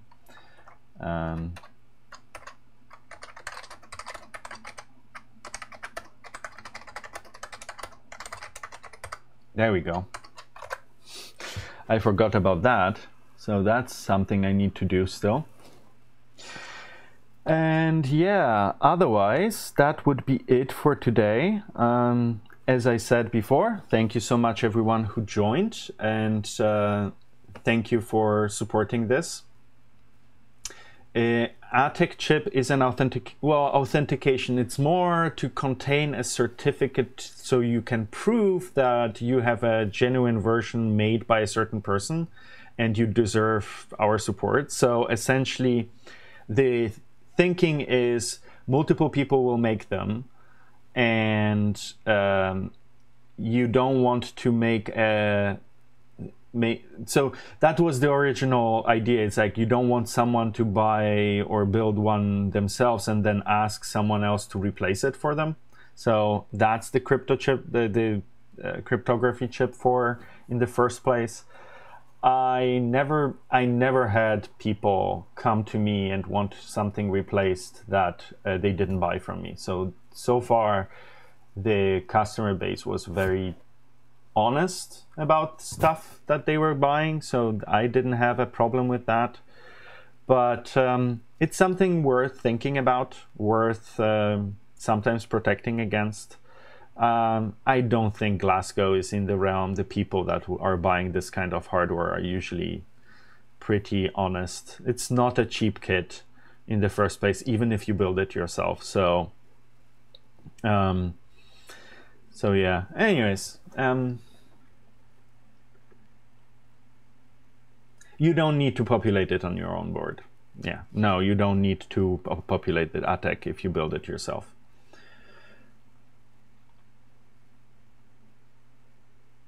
Is the shield connected via ferrites? It is connected, yes, it is connected via an RC filter, I think. Yeah, it's a resistor and capacitor. Oh wow, I have to move this here. Yeah, it is, it's not a ferrite. The ferrite is used for the VBus filtering. But yeah, there is an RC filter here, which is an alternative thing of doing. It's either you connect the shield with a ferrite or you have an RC filter. Yeah. All right. So again, thank you so much, everyone, for being here.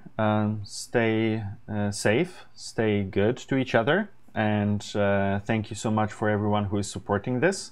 Thank you.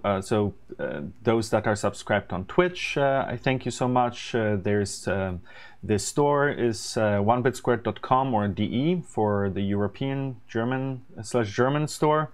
Thank you everyone who gets hardware from there that makes these streams possible. There is also a Patreon that if you want to drop in some money into the tip jar, please check that out. And as always, I would like to give a shout out to a bunch of people that are in the shout out tier on Patreon. So thank you so much, everyone. So that would be Jamin, Aki Van Ness, Brennan Ashton, Ben Venig, Drew Fustini, Edward Borden, Go Jimmy Pie, Jeff Wang, Jordi Paki Rodriguez, Kelly, Matthias Schmiedle, Matthias Pritchett, Mika Benovets, Sean C, and Tom Kelly. So thank you so much, everyone who is making these streams possible and supporting what we do here. And yeah, as always, if you have been, thank you for watching. Bye.